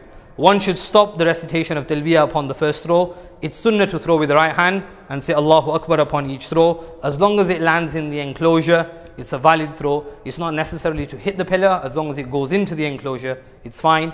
And then on this day, you don't make dua. Every rami, which we'll talk about, Mufti Hanif Sahib will take over in the next 10 minutes. 1, 2 and 3. Whenever there's a rami, afterwards you do dua. After this one, remember what did we do? We skipped number 1 and 2 and we went to the third one. So is there a rami after this? So because there's no rami after this, there's no dua after this. So it is sunnah to throw one pebble at a time as well. And you'll see clearly, you can't miss it, that it'll tell you exactly what is the first one, the sughra, the wusta and the kubra. Anybody eagle-eyed to see what's the issue with this picture though? Left hand, very good. Who says that? MashaAllah. Excellent. So, this is obviously against sunnah. I don't know why they've done that. Maybe if we go to the authorities, we should tell them to change the picture, right? Right hand, not the left hand. And he even demarcates for you, is grayed out which one this one is. So, we said from Mina, you're coming from this side. First, second, so cross, cross. And this is the third one that we're going to be hitting. So, what is the timing for the pelting? Again, this is something to note. So on the 10th of Dhul Hijjah, only the Jamara Aqaba will be pelted 7 times. Before sunrise is disliked to do so. So make sure that you know exactly what time it is, because the timing will change. And I just want to stamp that in. On the 10th of Dhul Hijjah, the preferred time is sunrise to midday. So from, let's say sunrise is at 7 o'clock and midday is say 12:30. From 7 till 12:30, that's the preferred time to do it. And again, let me share this with you. If you can't do it at that time, then no problem. You've got the whole day ahead. And we've shared there that it's disliked to do it before sunrise. Midday to sunset is permissible to do. After sunset to Fajr is disliked. However, if there are lots of crowds, or if you feel actually the Mutawwif people have told us to go at another time, then that's no problem as well. It's okay for you to delay because of a reason, and it won't be disliked as well. However, it must be done by the Fajr. So, what did the 10th look like? Let's go back to this and then I'll hand over to Mufti Hanif Sahib. On the 10th, what have we done? Number 1, we've done the rami, we've pelted. Then the second thing is the animal sacrifice, and then finally we do the halaq before we are about to do tawaf ziyarah. So, we've done the rami of only one. Now we do the animal sacrifice. It is wajib to perform an animal sacrifice. This is called dam al-shukr. Why? Because those of us that are going beforehand will have performed umrah and then will have performed hajj. The fact that Allah subhanahu wa ta'ala allowed us in one journey to do 2, that's why we're doing tamattu'. What does tamattu' mean? To take benefit. So because we've done tamattu', it's wajib to do the sacrifice, the animal slaughter. And again, the animal slaughter is usually done by the group. If you go on the Mutawwif website, it's part of the package. But again, stamp in where you can, that you'll only do it once we tell you. One may slaughter the animal himself. If the group allows you, again, you might want to take a note of this, where the Europa camps are, right at the back, there's a place called Al-Mu'aisim. Yeah, Mim, Ain, Ya, Sad, Mim. That is the official abattoir of Mina. And you can actually go there. A few years ago, we went there, we slaughtered ourselves, and that's perfectly fine. Again, if you can go there, then Alhamdulillah. If you can't go there, Alhamdulillah as well. So one may slaughter the animal himself or have someone else slaughter it. Although, so the other point is, so we've done the qurbani there. What about the normal qurbani that we do at home, right? The qurbani of being wealthy. So what happens with that? Although one may be a traveler, if he has the means, he should also carry out the wajib qurbani that he does at home. So just indicate to somebody that actually the normal qurbani, one share costs X amount of pounds, then do that for me as well. And then finally, the third thing is halaq, shaving of the hair is wajib. A person will be free from the restrictions of ihram once he has now shaved his head. Obviously, there's one thing remaining, which is that last bit. The only thing that is not allowed is to be intimate with one's wife until after tawaf ziyarat. So what did we do? We did the pelting, then the animal sacrifice, and now the third thing is the halaq and the shaving of the head, and now we will then move on to doing tawaf ziyarat. What's that, sorry? Yeah, so wherever you see barbers, you can do it there. If you're doing the wajib qurbani as well, Ji. do you do it after the sacrifice in Mina? Can you shave your hair, or do you have to wait until the other one's been done as well? No, that's fine. You can, no problem. There's no, you don't have to wait for the one at home. That can happen at its own time. After Rami, you're now going to carry on the journey. So we've done Rami, then you make arrangements for your qurbani to be done. After the qurbani is done, you now get your head shaved, and now you can either do tawaf ziyarat straight away, or you can wait until the 10th evening, 11th, 12th. You have until the 12th evening to do. So you can, yeah. So the nights, Mufti Hanif Sahib will speak about, the nights is sunnah to spend in Mina. You said that the official arbitrage is there. Yeah. So normally is that used for all? No. There's so many different ones. So if they organise it, Yeah. they're not going to bring us individually.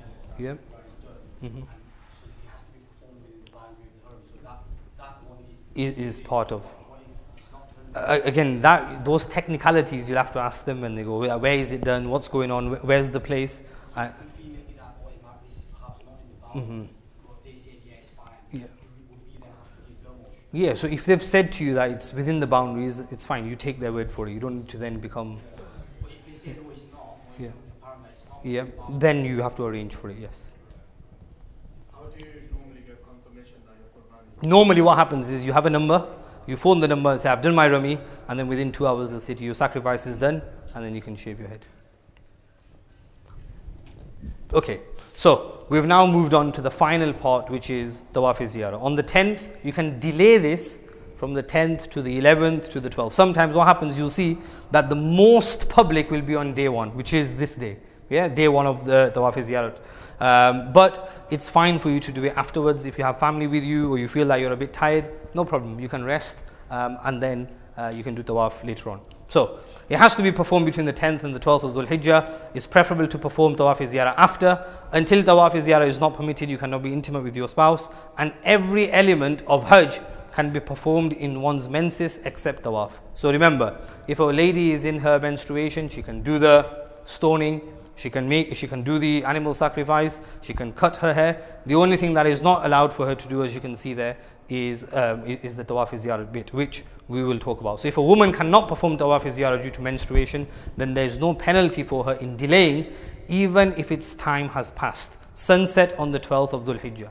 So first thing, if you know that your days are soon, the first thing that I'll mention is, and I think the question came yesterday from the sisters, is try to time your stay where you will get enough time after tawaf ziyarat. Like let's say if the menstruation period is 7 days, then it'll give you enough time. If you were to come on, then you have some time at the end where you can do it. That's the ideal and the preferred method. If you feel that actually it's not going to work out the way you want it to work out, then it's fine if a doctor tells you, or if you feel from your own experiences that by taking the pill I can stop it, then that's okay as well. And the third option that I've given you is you can then bring in tawaf ziyarat on the 10th if that helps. So if you feel that actually I might start today or tomorrow or the next whatever, then you can do 10th Dhul Hijjah, you can do your tawaf ziyarat immediately. And again, don't think to yourself, as the man, okay, no man, I want to do tarteeb of 1, 2, 3, then 4. Remember, you always give priority the other way. So if a woman cannot perform tawaf ziyarah due to menstruation, there is no penalty for her in delaying it, even if its time has passed. All the rules of ihram are uplifted after tawaf ziyarah. And again, remember, during that tawaf, what will we be doing? Exactly the same. 7 rounds, do istiqbal first, then istilam, 7 rounds of the Kaaba. Because you've done halak now, you might be in your normal day-to-day jibba. So are we going to do iztiba? Take our, none of that stuff, yeah? But you will do ramal, because that's possible to do. So you will do ramal in your normal clothing. After the tawaf, then you will perform sa'i. Sa'i, remember, any tawaf that has a sa'i after it, you will do iztiba and ramal. But here we can't do iztiba, so we will do ramal there. Sa'i is a wajib element of the Hajj. The preferred time for this is after tawaf ziyarat. There is an option of doing it earlier. If a person performs this sa'i after tawaf ziyarat, he will perform ramal in the first 3 rounds. There's no istiba. This sa'i can be performed in any of the Hajj days on the condition that there is a tawaf done before it. Mufti Hanif Sahab, I'll now hand over to you to take us through to 11, 12, 13th of Dhul Hijjah. Jazakallah. If there are any questions, inshallah, like we said, we'll take them happily at the end.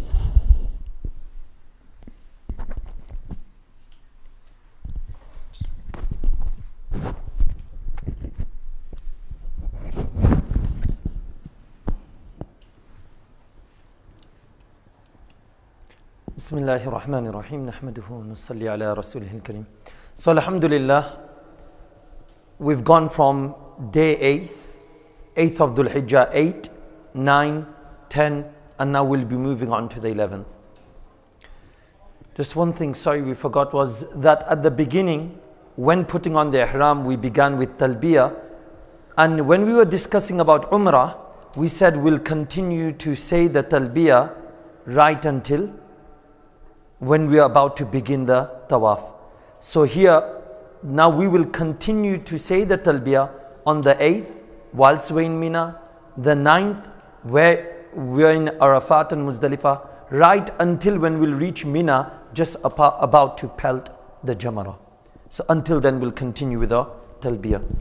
Also, just to make things slightly easy, I think announcement was made about the distribution of these, and I think they've got limited copies. So perhaps they've been distributed amongst the sisters. So for those who may have come by themselves and assuming that there won't be a copy distributed to their family member or so, and they want one of these copies, then we can just have them distributed right now.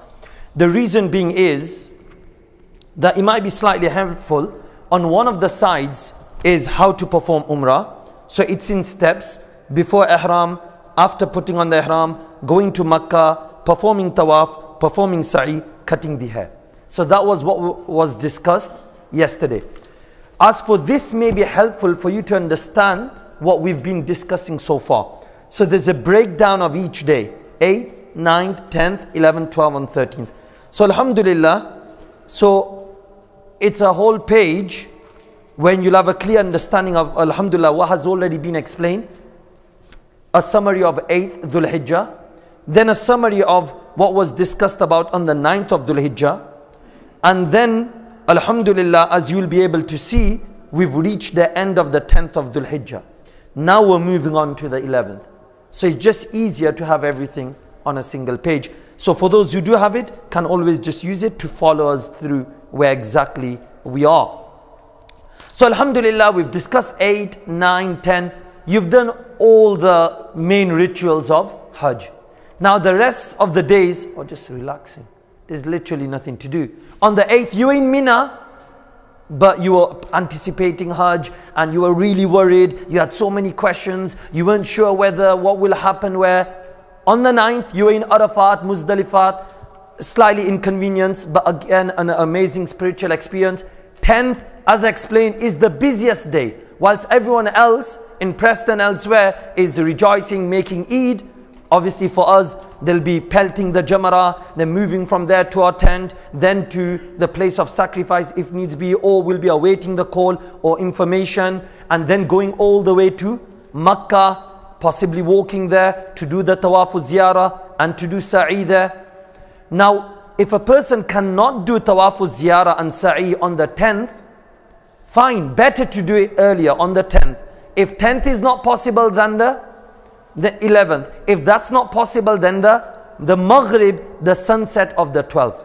If unfortunately you are not able to do it by then, you would still have to do it, but you'll have to slaughter a sheep, a goat. It's known as dam, which we will discuss that later. As for explain the women folk, if for some reason they can't do it on the 10th, they can do it on the 11th, if not 12th. And if it's because of menstruation, they had to delay to 14, 15, 16, no problem. As explained, there's no dam. So 11th and 12th, we're not doing anything if we've, alhamdulillah, done our tawaf, ziyarah and sa'i. So basically, we're simply in Mina, and when the appropriate time comes, we'll travel. You'll have to walk from our tents where the camps are all the way to where these 3 pillars are, and 7, 7 and 7. That's the only thing. Now, as discussed, there are many changes going to take place, and there's different exclusive options as well as part of Hajj. And as far as I can remember from reading, there's platinum, the silver, the gold, and the highest level means obviously you pay more, but there's some luxuries, including the camps are the most closest to Jamarat, as far as I've been informed. So therefore, it'll be very easy. So before, it was distributed according to where you came from. European tents were different, Middle East, subcontinent. Now I think it's about how much money you're willing to pay, and that's where the camps may be situated. But nevertheless, we're happy. Even if it's a long walk, it won't be as much. You travel in a group safely, alhamdulillah, you'll be comfortable. So, now where did I leave that? So we've discussed that, and the order as well, we don't need to worry so much. You'll see the flow of the people, you just move in the direction of the flow. So time for pelting on the 11th and 12th of Dhul Hijjah. Now on the 10th, that was the first day when we only pelted 1 jamara. 1. And we all know, because everyone will be rushing to that one. The other 2 will be abandoned. But that was allowed right from the morning, all throughout the day. And if needs be, although it may be disliked for no reason, then even at night. But 11 and 12 is very different, because it is not permissible to pelt the jamarat anytime before zawal, before Zahar beginning time. So if someone wakes up in the morning, Fajr, goes to sleep and assumes 7, 8, 9 o'clock, let's just quickly get it out of the way.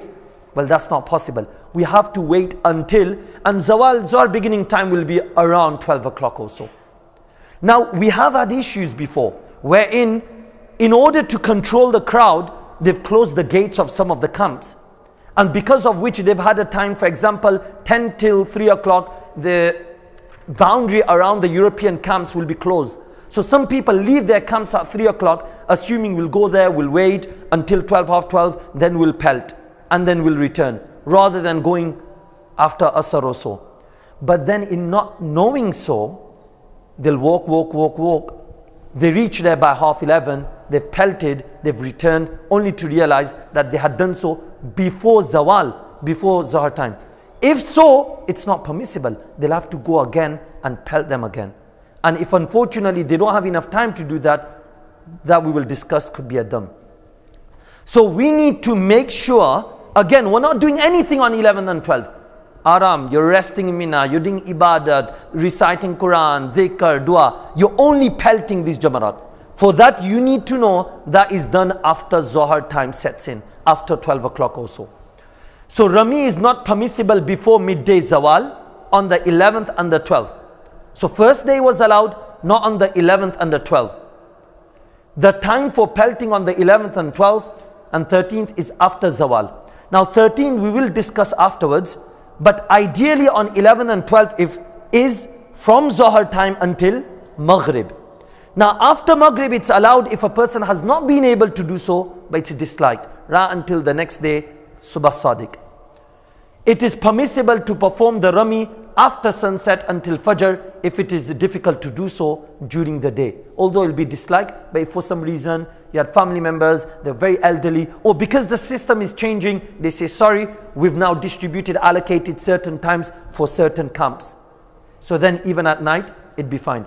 But once you do the Rami, and again, you don't need to worry at all which Rami comes first, second, third. Go with the flow, and automatically you'll see the first one.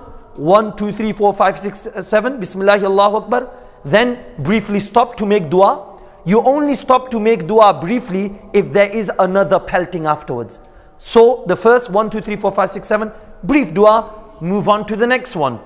1, 2, 3, 4, 5, 6, 7. There's still a third one left. Brief dua, move on to the third one. 1, 2, 3, 4, 5, 6, 7. Now, since there's only 3, there's none other after that, we just quickly return back to our tents. So return to one's tent in Mina and engage in worship. Sometimes it may be better when we were collecting the pebbles in Muzdalifah, have small bags. One for the 10th. So how many do you need for the 10th? Anyone? 7, because you'll only be pelting one jamara. Jamara, the stone pillar representing shaitan. So in one bag, so you're only carrying for the 10th. Mark it, highlighter, marker, 10th. The other one, have another small bag, mark it 11th, and just have how many in there? Quick maths, 21. 7, 7, 7. So the next day you don't need to worry. All right, this is our 21. And then for the 12th, again, you mark it 12, and then you put 21 inside. Yes, you may want some on the side just in case something may have happened. Now, after 12, you will see many people start going. 80%, 90% of the public. But it's sunnah to remain an additional day, 13th as well, which I will discuss. But if we remain on the 13th, we'll have to do all 3 again. So then you'll have to prepare back for another 21. So 7 on the 10th, then 11, 12, 21, 21. And if you're going to remain on the 13th, 21 again. So it's sunnah to spend the nights, although it may be convenient for others to go back to their hotel in Makkah. We've performed tawaf ziyarah and sa'i, we're tired, let's have a rest, we'll go tomorrow morning. What is there in Mina anyway? Some people assume that. What is there in Mina anyway? You just need to pelt the 3 jamarat, otherwise will you just be sitting there? So sit at the hotel in Makkah or sit in Mina. What difference does it make? Well, it does. Because here we're following Sharia. We're following the commandments of Allah and His Messenger sallallahu alaihi wasallam. So if here the command is unrecommended practice and the sunnah is to reside in Mina, yes, we will forsake staying in Makkah, being in front of the Kaaba and be here. Because again, we've been prescribed to follow the Sharia here. So again, this is another view. So on the 12th, we'll do exactly as the 11th. Do nothing at all. Aram, ibadat, worship, dhikr, dua. And after zawal, after the beginning time of Zohar, we will set off to do the pelting of all 3. Now you can go straight immediately after Zawal. You can go after you prayed your Zohar. You can go just before Asr. Now as we said, there could be particular timings, but any timing, but ideally you want to do it before Maghrib. Any action remaining from the 10th must be completed before the sunset of the 12th. Now this means if you were meant to do the pebble hitting on the 10th, all day pass by, the night pass by, 11th comes and you've not done it for some reason. Or all 11th passes by and you still couldn't do it on the 11th. Then you try and cover it up until the Maghrib of the 12th. If you can, since you've delayed the day, there will be a dam penalty. And after the 12th of Dhul Hijjah sunset, then there's no qada concept, but you'll have to give a penalty. But again, you'll hear this in the next few slides, penalty, penalty, penalty. You don't need to worry so much. We're only covering some of the stuff just in case. Otherwise, you will see that everything will flow in its place. So if one does not leave Mina and stays there until Subh Sadiq, breakdown, Fajr beginning time, which is the beginning time of Fajr, then Rami becomes wajib to perform on the 13th. So simply saying, we stayed on 11th, we still did 1, 2, 3, 4, 5, 6, 7, all 3, we remained in Mina. 12 comes, now 12 could be your last day. 8, 9, 10, 11 and we say 5 days of Hajj. We began on 8th, 9th, 10th, 11th, 12th. Basically what they recommend is, we're waiting until Zohar time. Now take all your baggage, because you're going to travel lightly, and go with your luggage to pelt. Why? Because once you've pelted, now you can go back to Makkah. You don't need to come back. But if you've left your belongings there, it simply means you're traveling from your tent, if it's far, all the way to where you need to pelt. Now you're returning all the way just to pick up your luggage and going all the way back to Makkah, which is en route anyway. It may be convenient, but otherwise, if it's possible, then just have your bag, travel from your camp to the Jamarat, 1, 2, 3, 4, 5, 6, 7, 1, 2, 3, 4, 5, 6, 7, 1, 2, 3, 4, 5, 6, 7, straight, go back Makkah. That's it, done. Everything's over. And there's one other ritual left which we will discuss. But that's 80-90% of our public will be doing that. Waiting for that Zohar time. Once the Zawal Zohar time begins, then they'll go 1, 2, 3, 4, 5, 6, 7 pelting, and they'll go back Makkah for however long you're going to remain there. However, it is sunnah and it is recommended that if you can remain one day behind in Mina. Now, if you're still in Mina on the 12th and Maghrib time happens, now it's makruh to go back to Makkah and to do Rami and go back. Now it's better that remain in Mina until the next day and do another set of 3 pelting, then go Makkah. But if you're still there, let's say Isha time, and you thought, no, I need to go, pack up, I need to go, and you were to do the pelting and you went away, that's fine. But if the 13th Fajr time comes, which is not going to be the likelihood really, unless you're intending. But if the Fajr of 13th is there and you're still in Mina, now you have to do the extra 3 peltings. But the flexibility on this day is that you can do it anytime after Fajr time kicks in. Although it's disliked to do it from then till Zawal. Better is again the 13th as well. Better is remain all the way until Zohar time, then do your 3, then leave for Makkah. But the flexibility is that unlike 11th and 12th, remember we said 11, 12, you can't even do it before Zohar time. But on the 13th, if you were to do it, it would be valid. Again, those slides explain that as well, and inshallah it will be shared with you. So 13th of Dhul Hijjah, it's optional to stay, it's rewarding, it's desirable, virtuous to spend an extra night in Mina for the 13th. Timing for Ramis, as we said, from Fajr beginning time till Zawal. If you were to do it, fine, you're free now, go back to Makkah. But it's not preferred. Better is the normal timing between Zohar and Maghrib, and the time of pelting ends with Maghrib time. If by then you haven't done it yet, then you'll just have to give a dam, a penalty, which we will discuss. If one does not intend to stay for the additional day on the 13th, leave before the Maghrib of the 12th. So now, alhamdulillah, we've completed that ritual.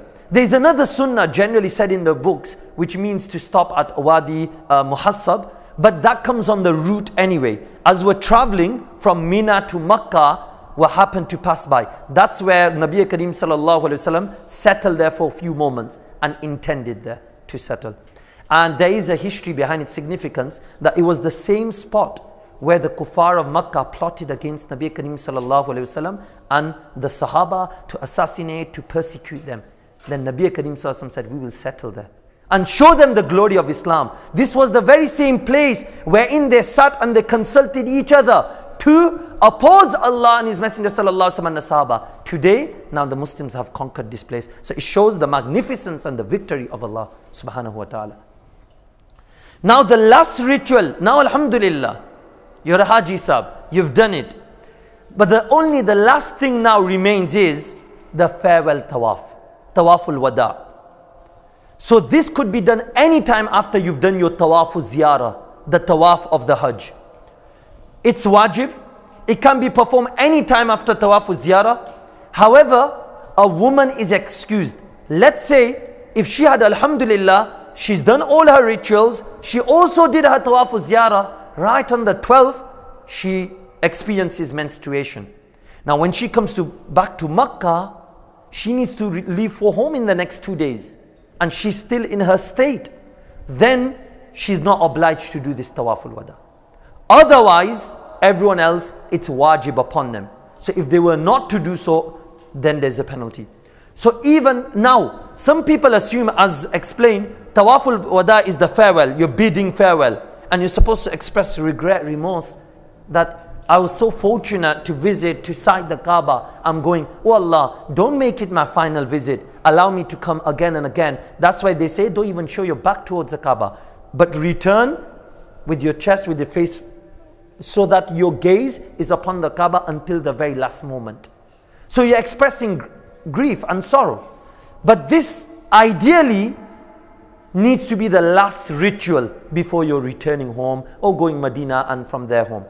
However, if, for example, coaches delay and you happen to assume that you're going to leave for Zohar, now your coach now is scheduled to leave after Isha, so you're still a couple of hours there. Then some people assume we can't go to Masjid al-Haram anymore. We can't see the Kaaba anymore because I've already bid the farewell. I've already done the tawaf. Oh, I'll have to do another one. That's not the case. Once you've done the niyyah, you've done a tawaf after tawaful ziyarah, that automatically becomes your farewell tawaf. Even after tawaful wada, now you may go there, you may even do extra tawafs, you may even pray salah there, etc. Now alhamdulillah, we've done the rituals, and afterwards if you have a look at this, then it just simply becomes easier. 8th, 9th, 10th, 11th, 12th, 13th. 8th, we went to Mina. Did we do anything? No, bas, relax.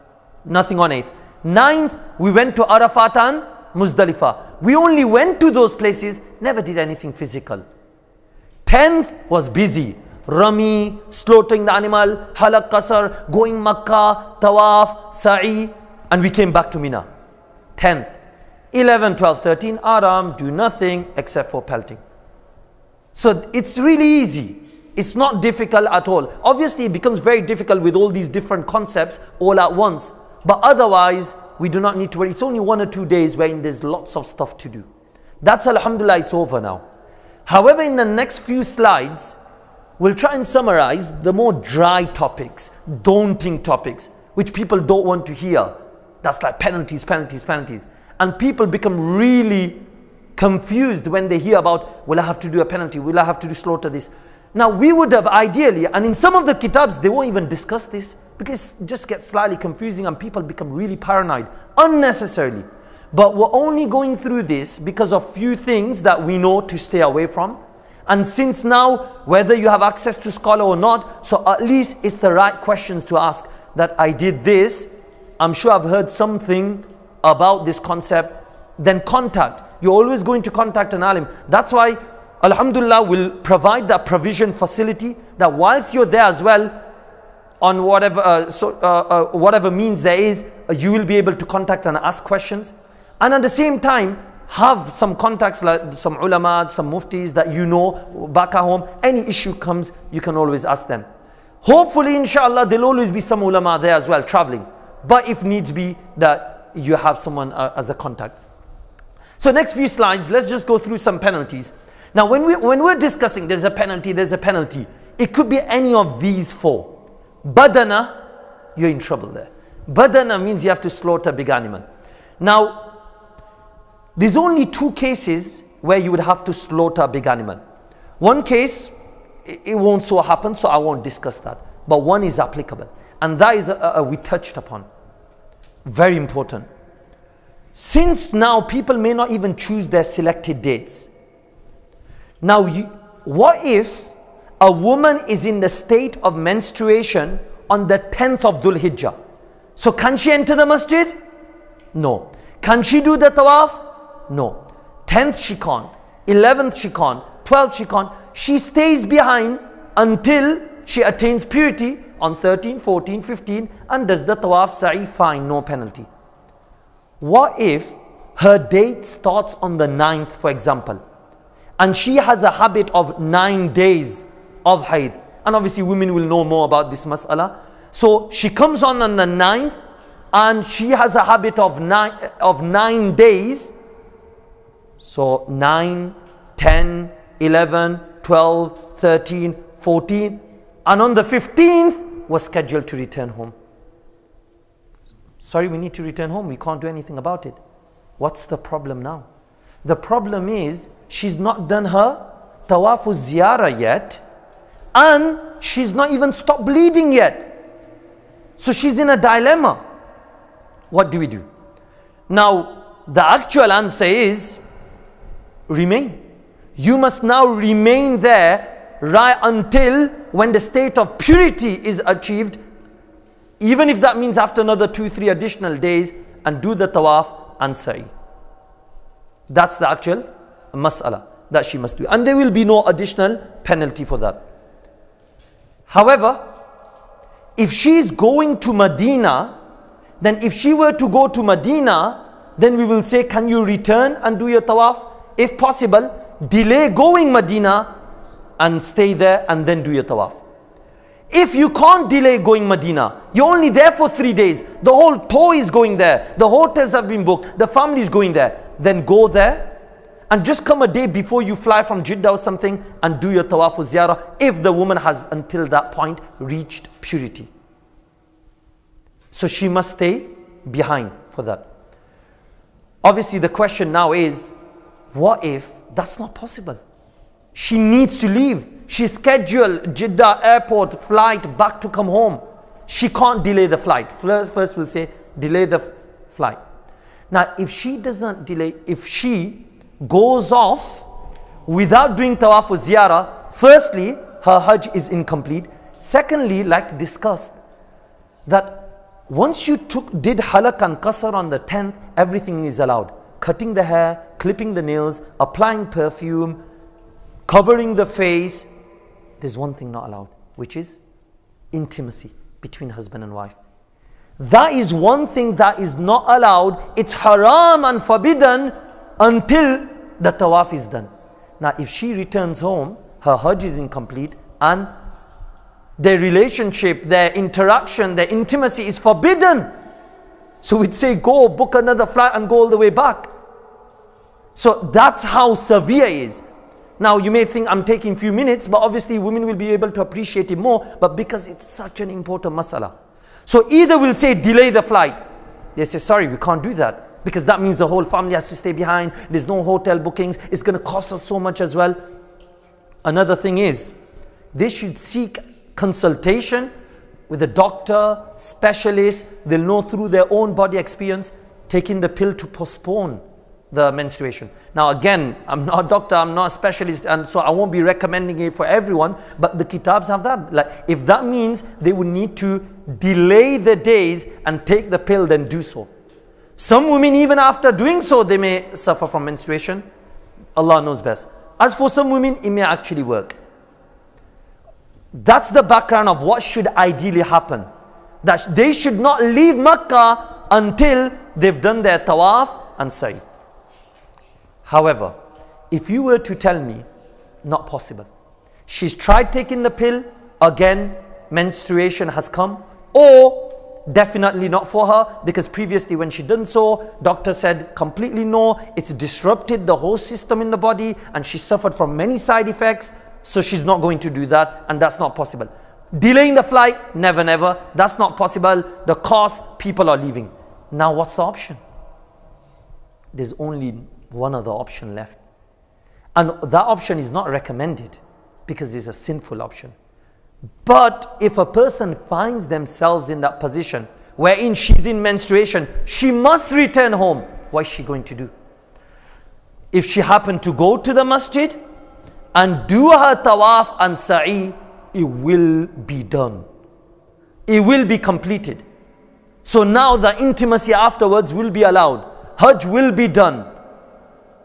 But because she entered the masjid and did tawaf in the state of major impurity when she should have not, she will be sinful, and there is a big penalty, and that's a badana, large animal.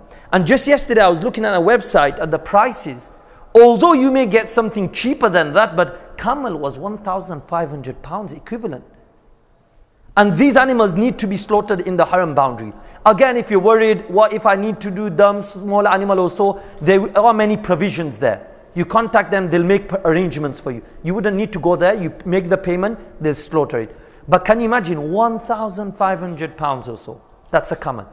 Cow, I was looking at £1,250 or so. So even if you were to get a bargain, £1,000. Now you might think it's not worth it, we'd rather delay the flight or so. So that's a big mas'ala. And generally so previously when we would book our flights, we would take all this into consideration after consulting the spouse, the daughter, the mother, etc. But we'll have to be mindful of that. Again, I wouldn't have ideally discussed that, but it's a big mas'ala.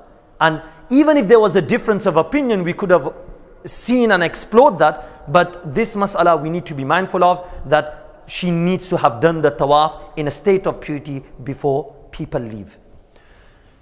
There's another dam, we'll discuss that, about slaughtering a small animal, sheep, goat, that'll be costing about £150. And then sadaqah, which is mostly the case, sadaqatul fitr, that's 20 riyals, 3-4 pounds or so. And sometimes there's less than sadaqatul fitr, 40-50 pence. But again,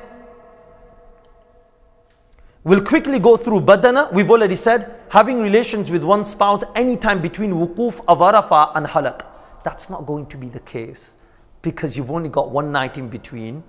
That is of Muzdalifah, and I doubt there's going to be intimacy there, because families, people will be separated. So don't get over confused with one. Number two, performing tawaf ziyarah in the state of major impurity. That's what we're discussing here. Now dam. Again, as we go through this exhausting list, which it isn't, but you might think there's so many things because of which we may need to slaughter an animal, additional 150, 170 pounds. You'll see many of them will never be applicable. But we're doing so that it remains in the head. There's this concept. Being intimate with one spouse. Particularly important, newlywed. Many a time newlyweds have gone for Hajj. Holding hands or so. Leave the holding hands for afterwards. No disrespect.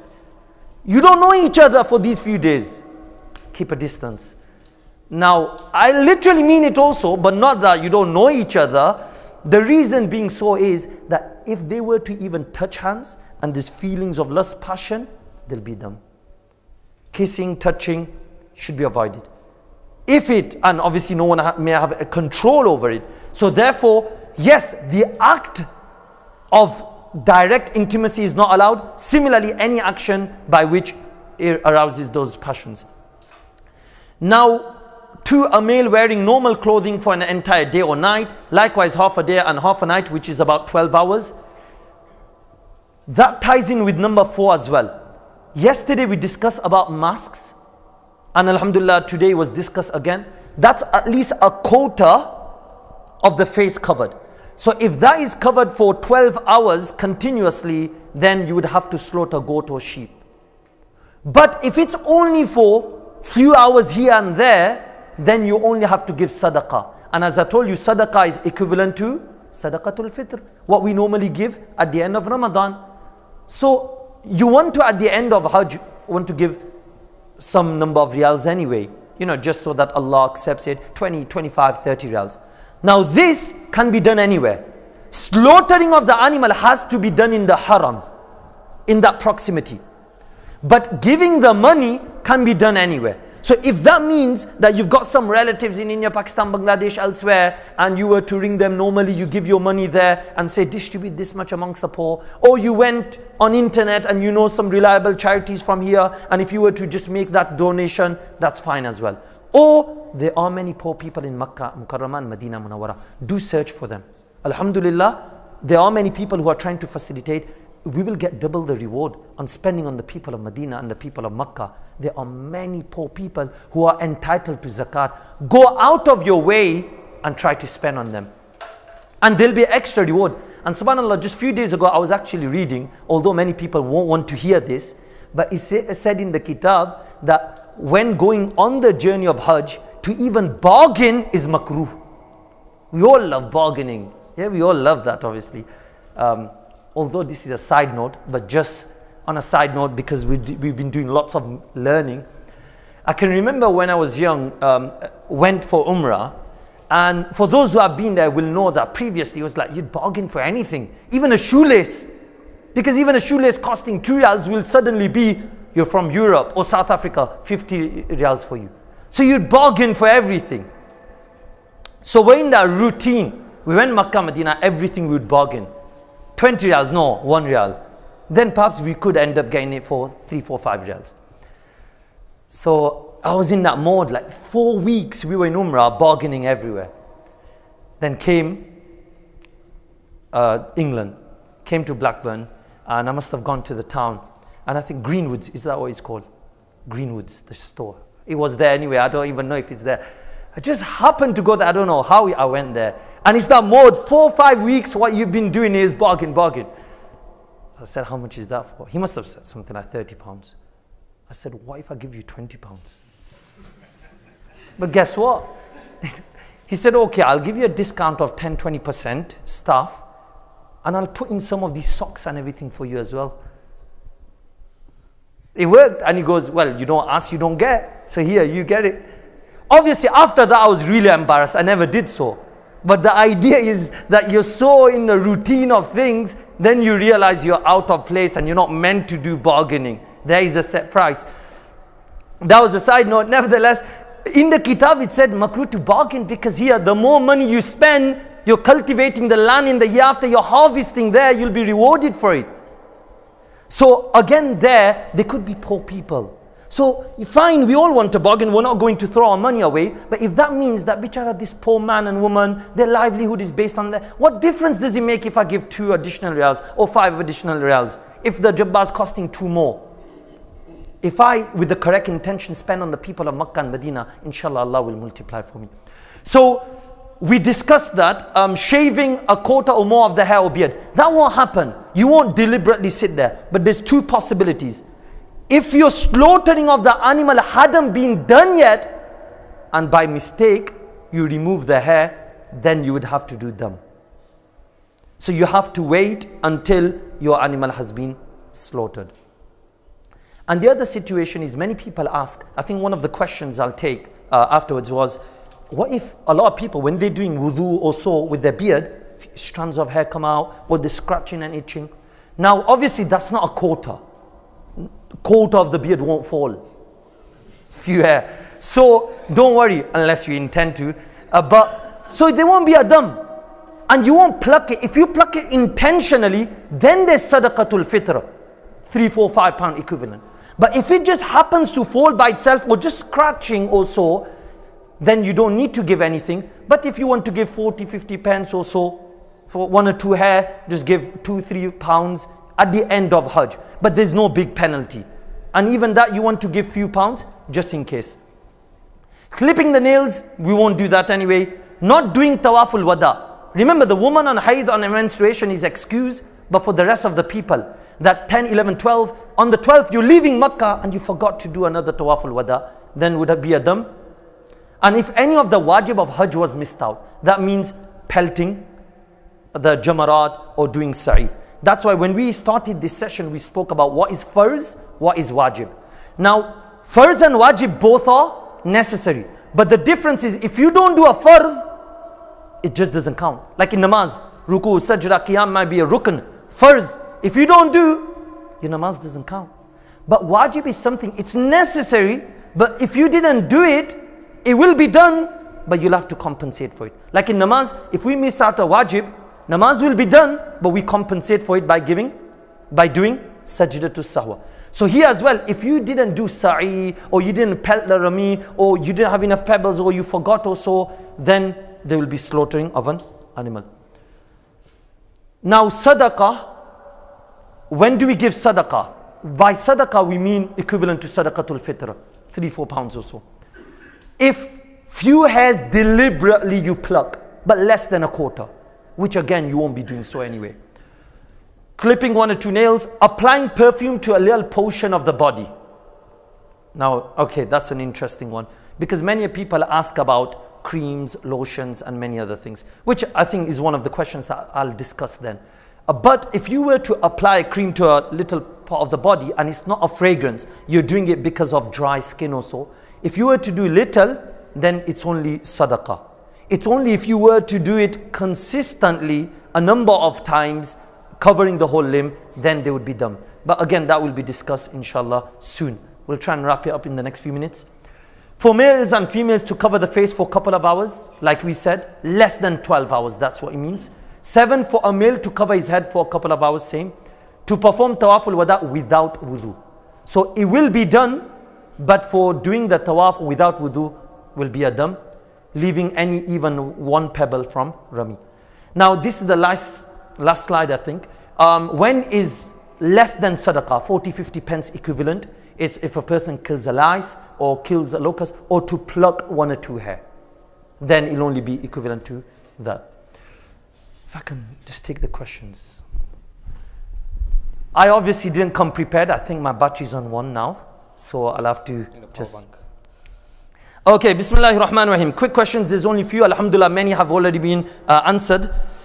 Number 1, what if menstruation starts in the days of Hajj? So let's say you reach there on the 5th of Dhul Hijjah, and the woman is in her state of menstruation. 6th, 7th, 8th, they're going to Mina. Now what does she do? She's not done her umrah yet, because remember it's haram for her to even enter the masjid. So this is exactly what happened to our mother Aisha radiallahu anha as well.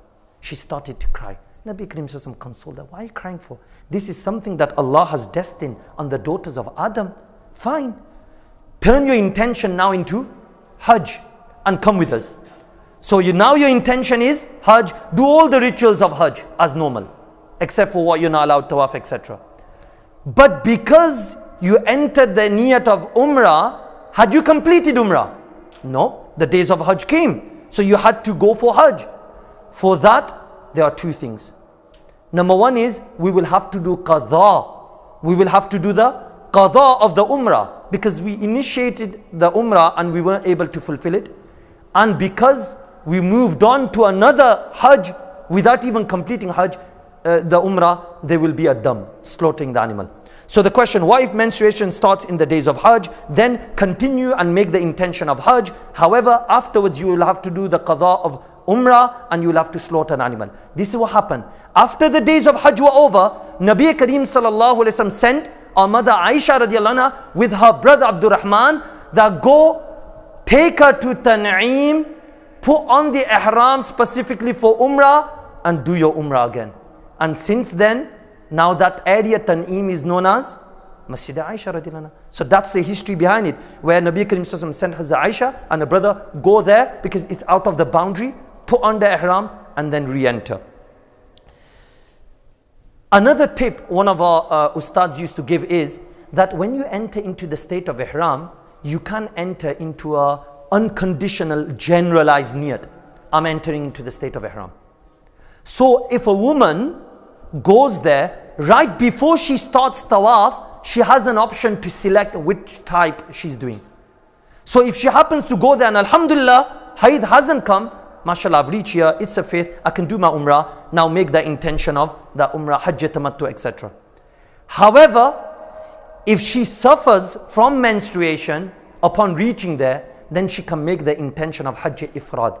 Hajj ifrad means she says, I'm only going to do hajj, I'm not doing umrah. That's valid as well, that you don't do umrah. But that's a side note. Again, if there are particular questions as such, inshallah our service will be available, even other ulama. As for this group, for example, will only be for men, but obviously women's their husbands and their fathers or their brothers or so will be on the group, so they can ask those questions via them on the group. And if someone finds it slightly embarrassing for some reason, although it's anonymous, they can even private message, that's no problem. So inshallah through the mahram, so in that way we will put send a question to their mahram and then they can pass on that information.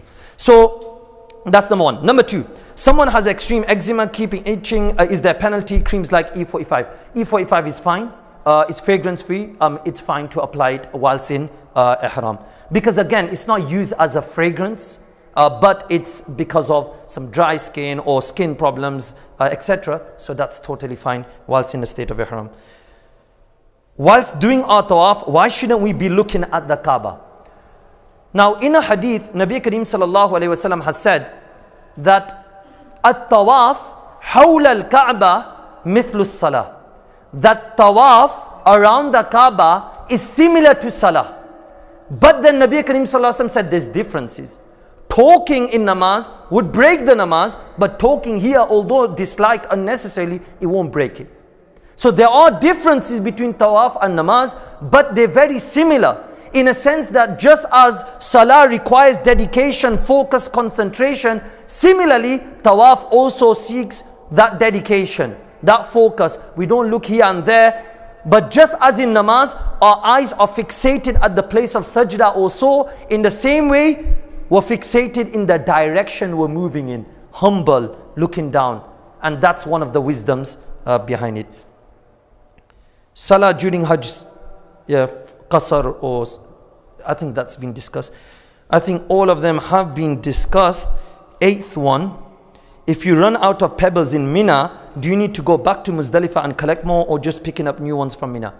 You don't need to go to Muzdalifah. Yeah, the kitab say it's makruh to collect from there if it's the very pebbles which people have thrown them, because now it's associated with the jamarat, with the devil type. So ideally we don't want to pick them up, but from Mina, anywhere you can pick them up. That's why we said ideally pick up more, so you have a stack of extra pebbles. If not, you can just find them from anywhere, on the streets, on the roads. As we discussed, as long as it's not too big, as long as it's not dust particles, and it's a pebble, chickpea, we said, that's fine. Collect 7 and that should be fine. It doesn't have to be from Muzdalifah.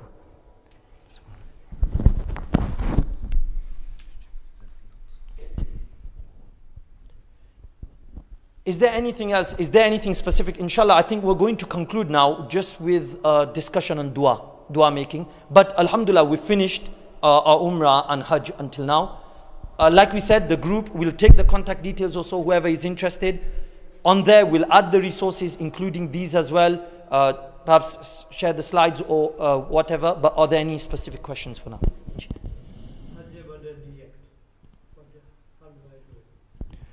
Okay, if a person is doing Hajj on behalf of someone else, that is Hajj Badal, then we will do as normal Hajj Tamattu. So just as they would have gone from here and done the ritual, we will do the same. So we will do the same as if we're doing on behalf of someone that they were unable to do the Hajj, unfortunately. What if you, when you held the Jumrah and you have a doubt that it didn't land within the thing? Okay, that's an important question. A lot of people ask, what if you're pelting the stone and you're in doubt, did it fall in or not? Trust me, you'll know. We must have seen the pictures. The area, remember, when we throw the stone, it's not necessary for it to hit the wall. Rather, between the wall and some area that covers it, there's a space. So that's where, as long as it lands within the space around the pillar, and it is so big, there'll be 100% certainty in whether it fell in or it didn't fall in. But obviously, if you're in doubt and you have extra, you can always do one extra just to remove that doubt. But otherwise, it will be known whether it's fallen in or not. And the other thing is, yeah, it's important also not to stand so far away that hit someone in the back also. So slightly. And also another tip is, if everyone's moving in one direction and everyone wants to stand here, obviously it's going to create a crowd. So sometimes what's easier is just move to the back end. Here you'll see enough space, and just do the 7 and then move on. Another question was, what if you had to, like let's say your spouse or somebody in your family felt that seriously ill that they had to make you a proxy to go to do the pelting on their behalf, then how Then that would be fine. Only if it's necessary. That would be fine then. It's only that if they are tired, can't be bothered or so, but here when genuinely they can't, then it's fine.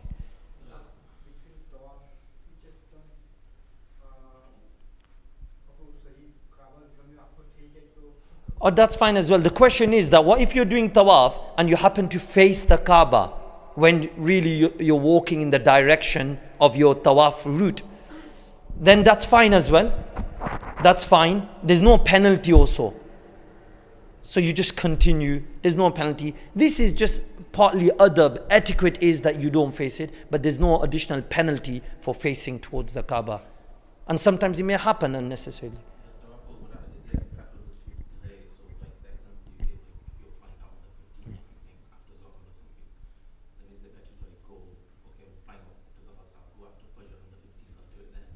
Okay, the question is again a good question, that Tawaful Wada, is it better to delay it?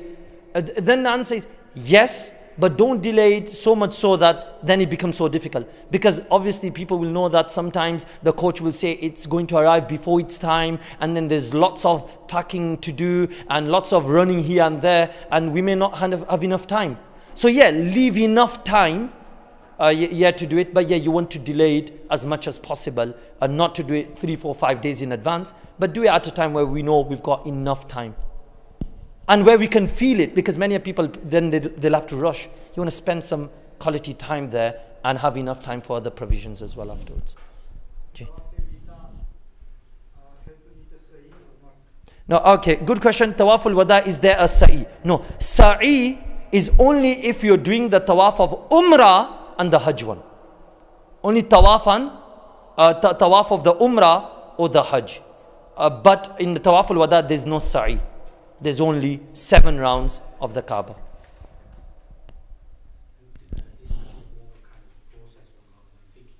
know what you said when you go for the last day of pelting 12, you take your bags with you from Mina, because you can go straight back to Makkah from there.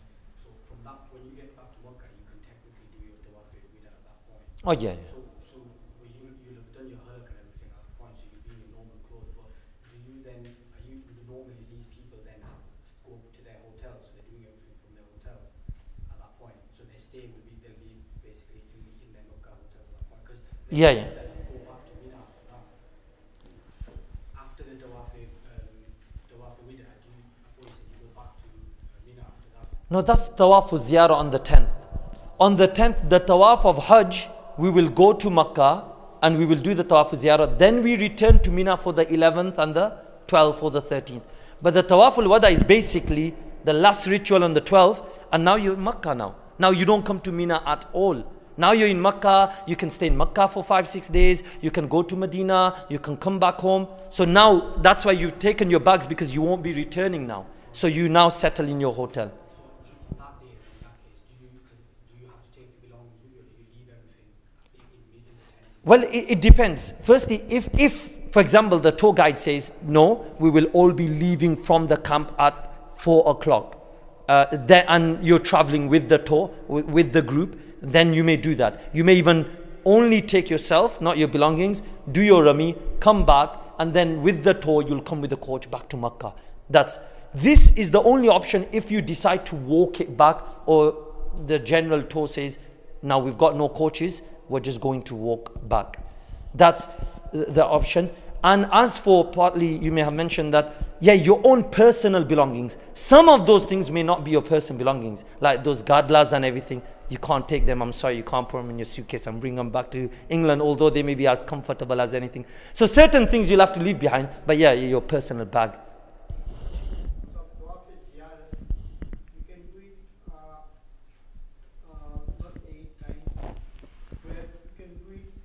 So Tawafu Ziyarah, the time begins from the 10th morning. 10th.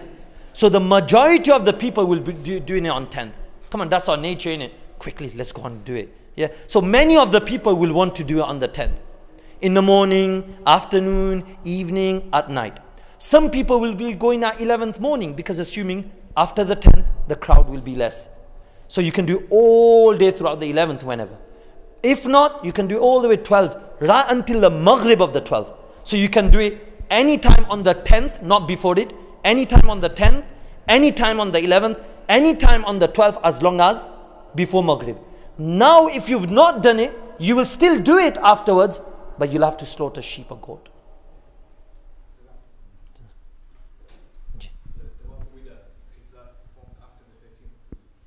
No, that can be done any time after Tawafu Ziyarah. So for example, on the 12th, you came back to Makkah, and your flight is on the 13th next day, and you want to do it on the 12th, that's fine. As long as it's after Tawafu Ziyarah, the Tawaf of Hajj.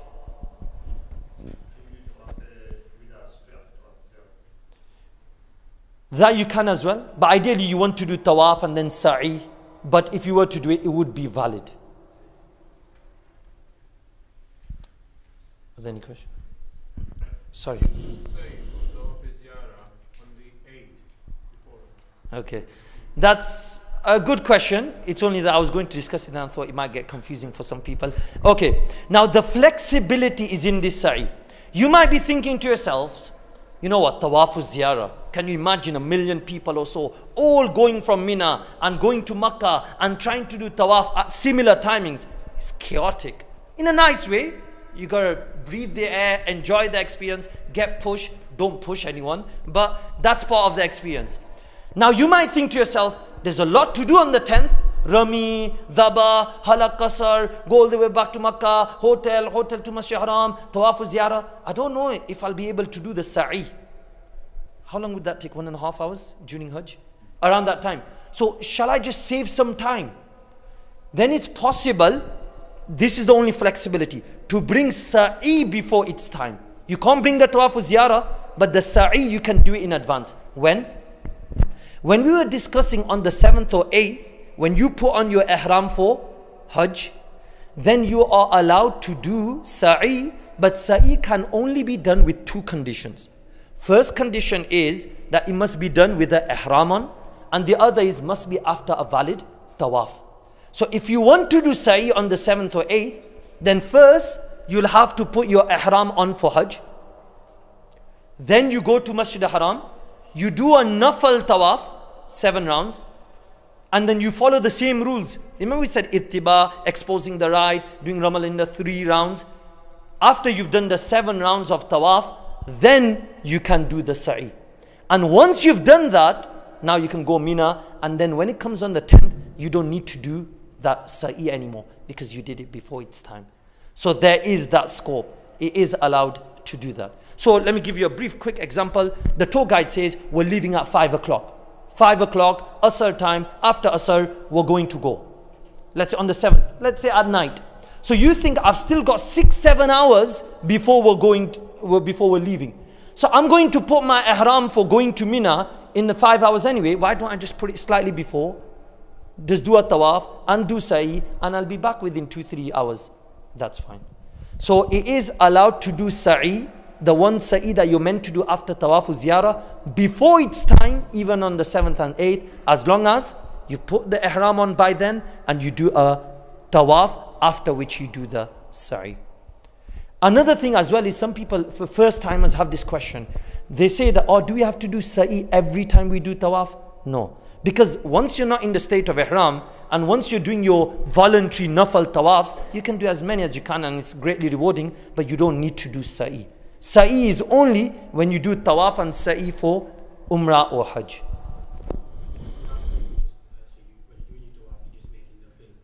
Yeah, no. Yeah, the one that I'm meant to do afterwards. So you can do it without any dislike before it's done. Yeah, Jazakumullahu khairah. For that, if there's any other questions also. Yeah, no.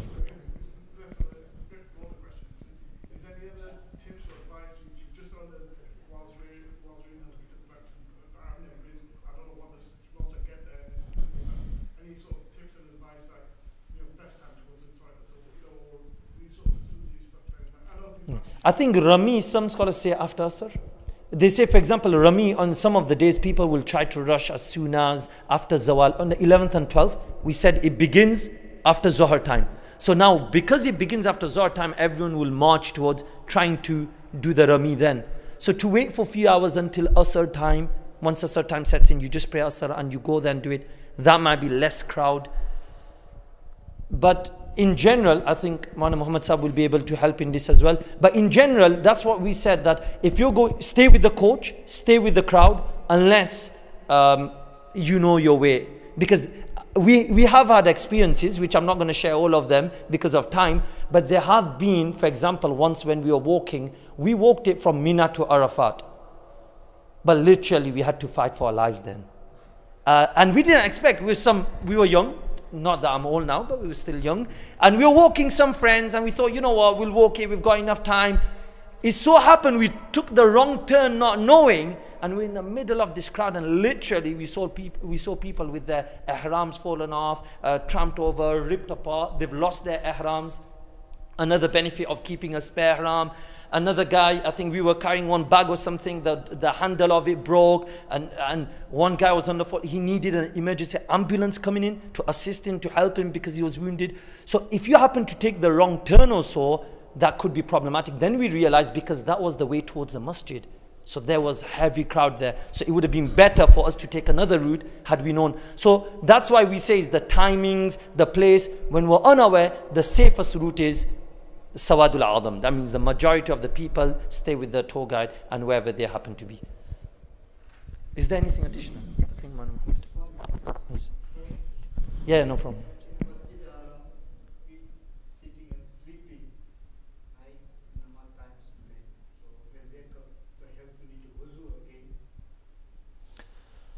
Okay, there are two opinions in regarding to that. However, Mufti Taqi Sahab writes in his kitab that if you were sitting, but you're not resting against something, but you're just simply sitting like many people do in tashahhud or how we normally sit, as many of the people are sitting, as long as the backside is fixed on the ground, then, and as long as you're not leaning against something, the wudu will not break. So even if you were to have a small, nap there.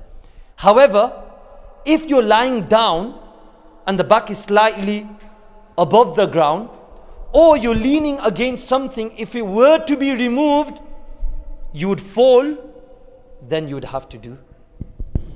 And although we're trying to talk positive here, but like Mana Muhammad explained many a times, you'll see all sorts of things, but don't fall into that. And literally, you see some people, they lie down, they go sleep. You can actually hear them. You can hear them snoring. Namaz time. And you're like, brother, you've not done wudu. You just got to ignore people. Then you help him if he didn't know, but otherwise. So you will see different people from different backgrounds. But yeah, for us, do wudu.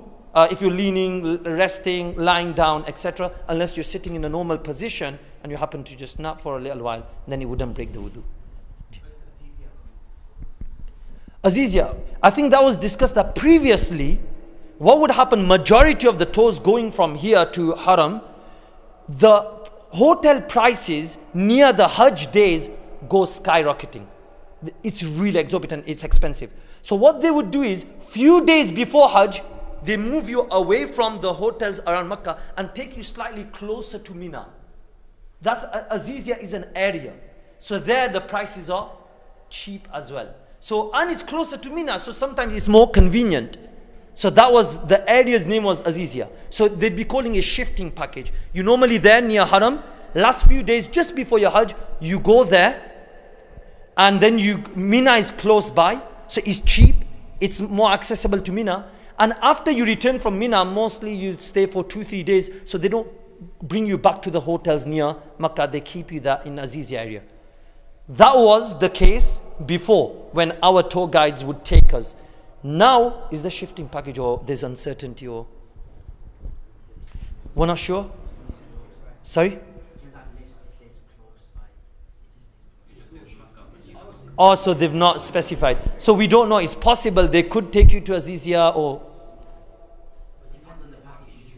depends on the package. So if you want to give lots of money, most probably you won't be shifted.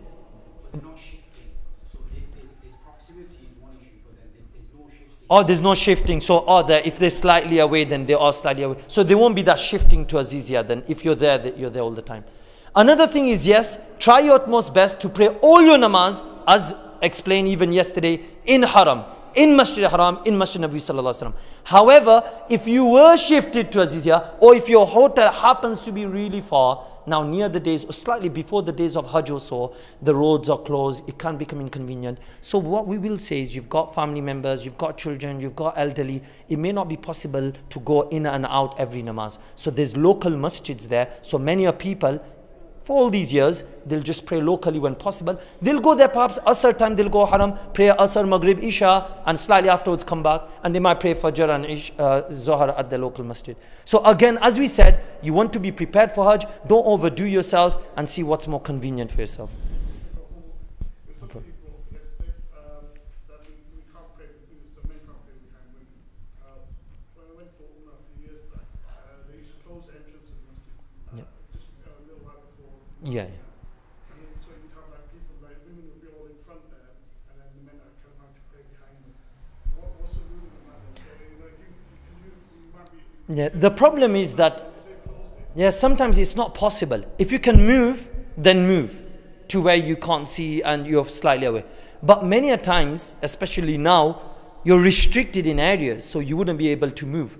So what I would say is, as long as you know the area is different, because they've got boards over here where there's men, they've got some women who are there, but they've got their separate boards, and it's restricted. So this is where, because you can't even get into those, so you're on the courtyard outside. So that's fine even if there's some women inside the masjid. So that would be fine. As long as in your direct saf and rows, there's no immediate women there.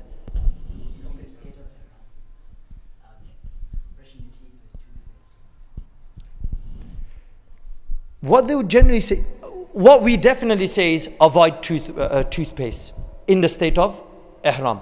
You want to avoid toothpaste. Similarly, you want to avoid flavored miswak. So definitely avoid it. Then if someone were to say, what if someone was to apply? Now, if it has a very strong scent, mint scent, very strong, then we would say that if a person did so, it could be a penalty. But if it doesn't have such a strong scent, and if a person were to do it once, then we would say sadaqah. If the intention isn't fragrance, if the intention is cleansing the mouth, that is also. But you want to avoid anything with a strong scent. Anything with a strong scent must be avoided. Yes, unless it's food which is cooked. If it's cooked, then even with a scent, it's okay.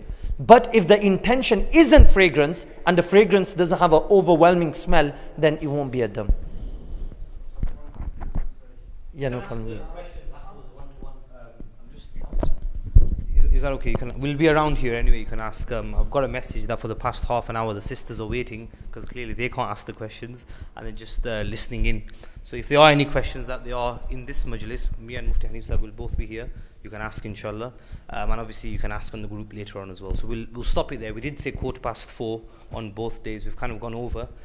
So before I hand over to Imam Sahib, I'd just like to say Jazakallahu khairan to all of you for your phenomenal attendance over the past 2 days. Some of you have come from out of town.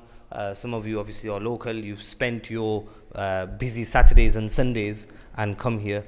You know, it's no mean feat. People are busy left, right, center. You got so much things to do. You got so much probably packing to do, last minute shopping and whatever else. But you've taken out the time to attend. May Allah subhanahu wa ta'ala bless you all. May He fill your lives with as much khair and barakah as possible. And I hope inshallah and pray that the outcome on Wednesday is favorable. It will be. Whether you've been selected for the ballot, alhamdulillah. If you've not been selected, Allah subhanahu wa ta'ala is Al-Hakim, all-wise. He has better plans for you. So Jazakallah khair to all of you for attending today, for all the sisters that have attended today. Jazakallah to our Imam Sahib and to Mufti Khalid Sahib and to mashallah all the technical support that we've had. May Allah subhanahu wa ta'ala grant you all khair and barakah. Jazakallah to this masjid who hosted us and facilitated for this program. Jazakallah. Assalamu alaikum wa rahmatullah.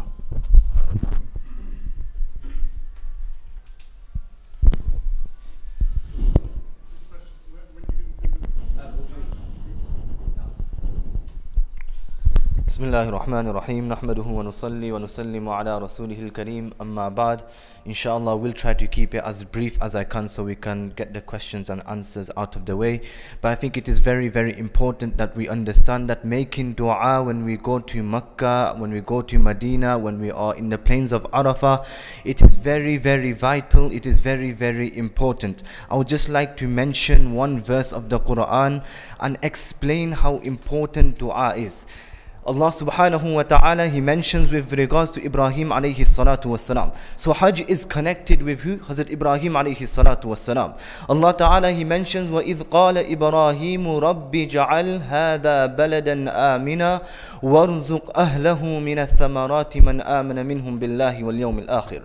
Allah subhanahu wa ta'ala, He mentions that remember that time when Hazrat Ibrahim alayhi salatu wassalam, he made dua to Allah subhanahu wa ta'ala. He says, Rabbi Ja'al.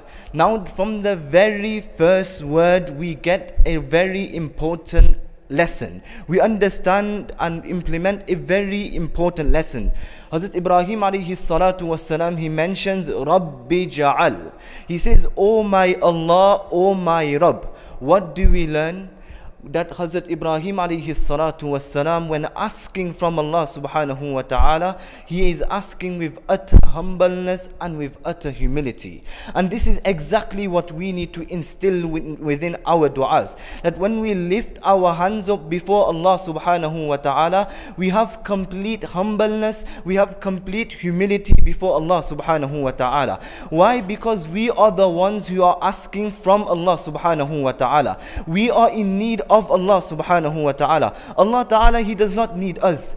We need Allah subhanahu wa ta'ala. If Allah ta'ala grants it to us, then each and everything will be for us. Allah subhanahu wa ta'ala, He does not need us in any sort of way. So when asking from Allah subhanahu wa ta'ala, lower your heads, raise your hands and weep and beseech Allah subhanahu wa ta'ala. So He mentions Rabbi ja'al hadha baladan amina.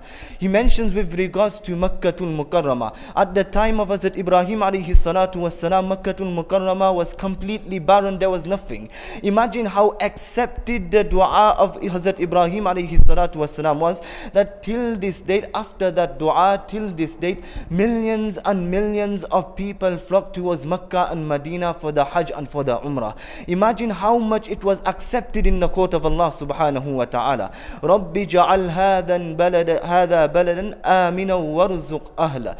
He mentions with regards to aman, security, with regards to having peace and security.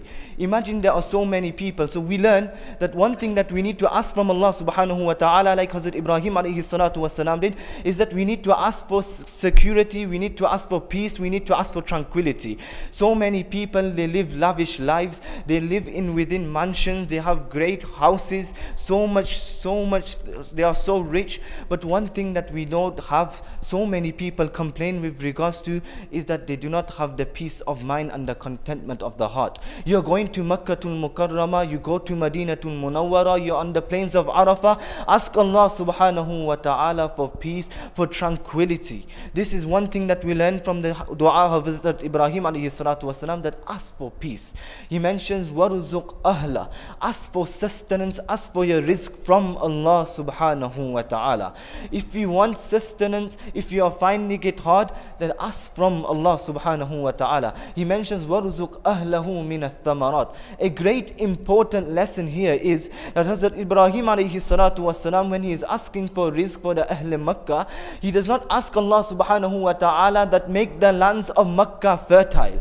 Rather, the neighboring cities like Taif and other cities, that is where the vegetation, that is where the fruit used to come from. Why? Because Hazrat Ibrahim alayhi salatu wasalam, he knew that people will come to Makkatul Mukarramah, and he wanted that nobody makes themselves busy in agriculture, in business. Rather, when they come to Makkatul Mukarramah, they come for the sole purpose of acquiring the close proximity of Allah subhanahu wa ta'ala, becoming close to Allah subhanahu wa ta'ala, understanding who Allah subhanahu wa ta'ala is, understanding the ma'rifat of Allah subhanahu wa ta'ala. Look, one thing that we make a mistake is that so many Hujjaj, they will go for Hajj and we will send large shopping lists with them. Now these shopping lists that we send with them, it is not needed. My dear respected brothers in Islam, so many of them, they will go for Hajj, they don't even have time to do their own shopping. Now we are sending our shopping list with them. Now they are so tense, they are so stressful, that if I don't get this shopping for this person, that person, then he will become naraz, he will become unhappy. If I don't do shopping for this person, my mama, my mommy, my masa, my masi, my nana, my nani, each and their neighbors, each and every person is sending their shopping list. There's already tension, there is already stress, and upon that stress and tension, we are giving them additional stress and tension. So avoid sending your shopping lists. Look, most of the things we get in and around Preston, we get it in and around England. We have most of the stuff that we sell here, they sell in Makkatul Mukarramah, in Madinatul Munawwara. Look, keep your shopping list brief. Make sure most of your time is spent in Makkatul, meaning spent in Masjid al-Haram, rather than the clock towers, rather than Zamzam towers and all these other shopping places. So that's one thing. Also, so many people, it's according to your financial abilities. Look, you are spending so many thousands of pounds going to Makkatul Mukarramah, going for Hajj. Now on top of this, people are sending lists shopping lists worth about £100, £200, £300. Now where do these Hujjaj get the money from? This is another tension. another stress. So try not to put this additional stress upon the Hujjaj. So also with regards to making dua, Rasulullah sallallahu alayhi wasallam, he mentions that the pilgrims who make dua to Allah subhanahu wa ta'ala, they are a delegation. When they lift their hands and they make dua, Allah subhanahu wa ta'ala will most definitely answer their dua. When they make dua for maghfirat, Allah subhanahu wa ta'ala will most definitely forgive these hujjaj. So make sure that whenever you find any sort of free time, make sure you take out time and you ask and beseech Allah subhanahu wa ta'ala. And the way of making dua is that you praise Allah subhanahu wa ta'ala. Imagine going and asking someone that I want this, I want this, I want this. No, this is rude. You are asking from the Almighty Allah subhanahu wa ta'ala. So first praise Allah subhanahu wa ta'ala. Thereafter praising Allah subhanahu wa ta'ala, send durood upon Rasulullah sallallahu alayhi wa sallam. After sending durood upon Rasulullah sallallahu alayhi wa sallam, then ask for your needs. Ask for your needs in this world, and also do not forget the akhirah. That is your eternal abode, that is your everlasting life. Don't just ask for your needs that I need this in this world and this in this world. No. Ask for the needs of the akhirah. Remember how you will be how the coffin will be put onto you, how you will be lowered into the grave. Ask Allah subhanahu wa ta'ala that, oh Allah, make me die with the kalima la ilaha illallah Muhammadun Rasulullah. When I am lowered into my grave, help me with the questioning. Expand my qabr. Make my qabr filled with light, with nur, with the fragrance of Jannah. When I am resurrected on the day of Qiyamah, help me on the day of Qiyamah. Save me from the dhulmat, save me from the darkness of the day of Qiyamah. Help me give me shade under your throne on the day of Qiyamah. Ask for all these things from Allah subhanahu wa ta'ala. Ask Allah ta'ala that He grants us entry into Jannatul Firdaus without any sort of questioning. So what I want you to take is that whatever time you find in Makkatul Mukarramah, in Madinatul Munawwara, when you are on the plains of Arafah, whilst you are doing your Hajj, whatever time you find, make dua to Allah subhanahu wa ta'ala. Make the most of it. Make the most of it. You have been accepted by Allah subhanahu wa ta'ala. Look, if you make dua to Allah subhanahu wa ta'ala, this will not decrease any of the wealth and the treasures of Allah subhanahu wa ta'ala. He has infinite. He has more than what we can ever comprehend. Ask from Allah subhanahu wa ta'ala and be hopeful that Allah subhanahu wa ta'ala will most definitely accept our du'as. May Allah subhanahu wa ta'ala grant us the tawfiq and the ability to practice upon whatever has been said. Before I finish, I would like to express my gratitude towards Mufti Hanif Sahab and Maulana Muhammad Sahab. They have taken out their time and they have actually explained the practical way of doing Hajj and Umrah in a very effective, very easy and a very useful way and a very applicable way. May Allah subhanahu wa ta'ala grant them barakah in their ilm, in their amal, and may Allah subhanahu wa ta'ala accept our Hajj. May Allah subhanahu wa ta'ala take us to Hajj and Umrah time and time again. Wa akhiru da'wana alhamdulillahi rabbil alameen. If you want to ask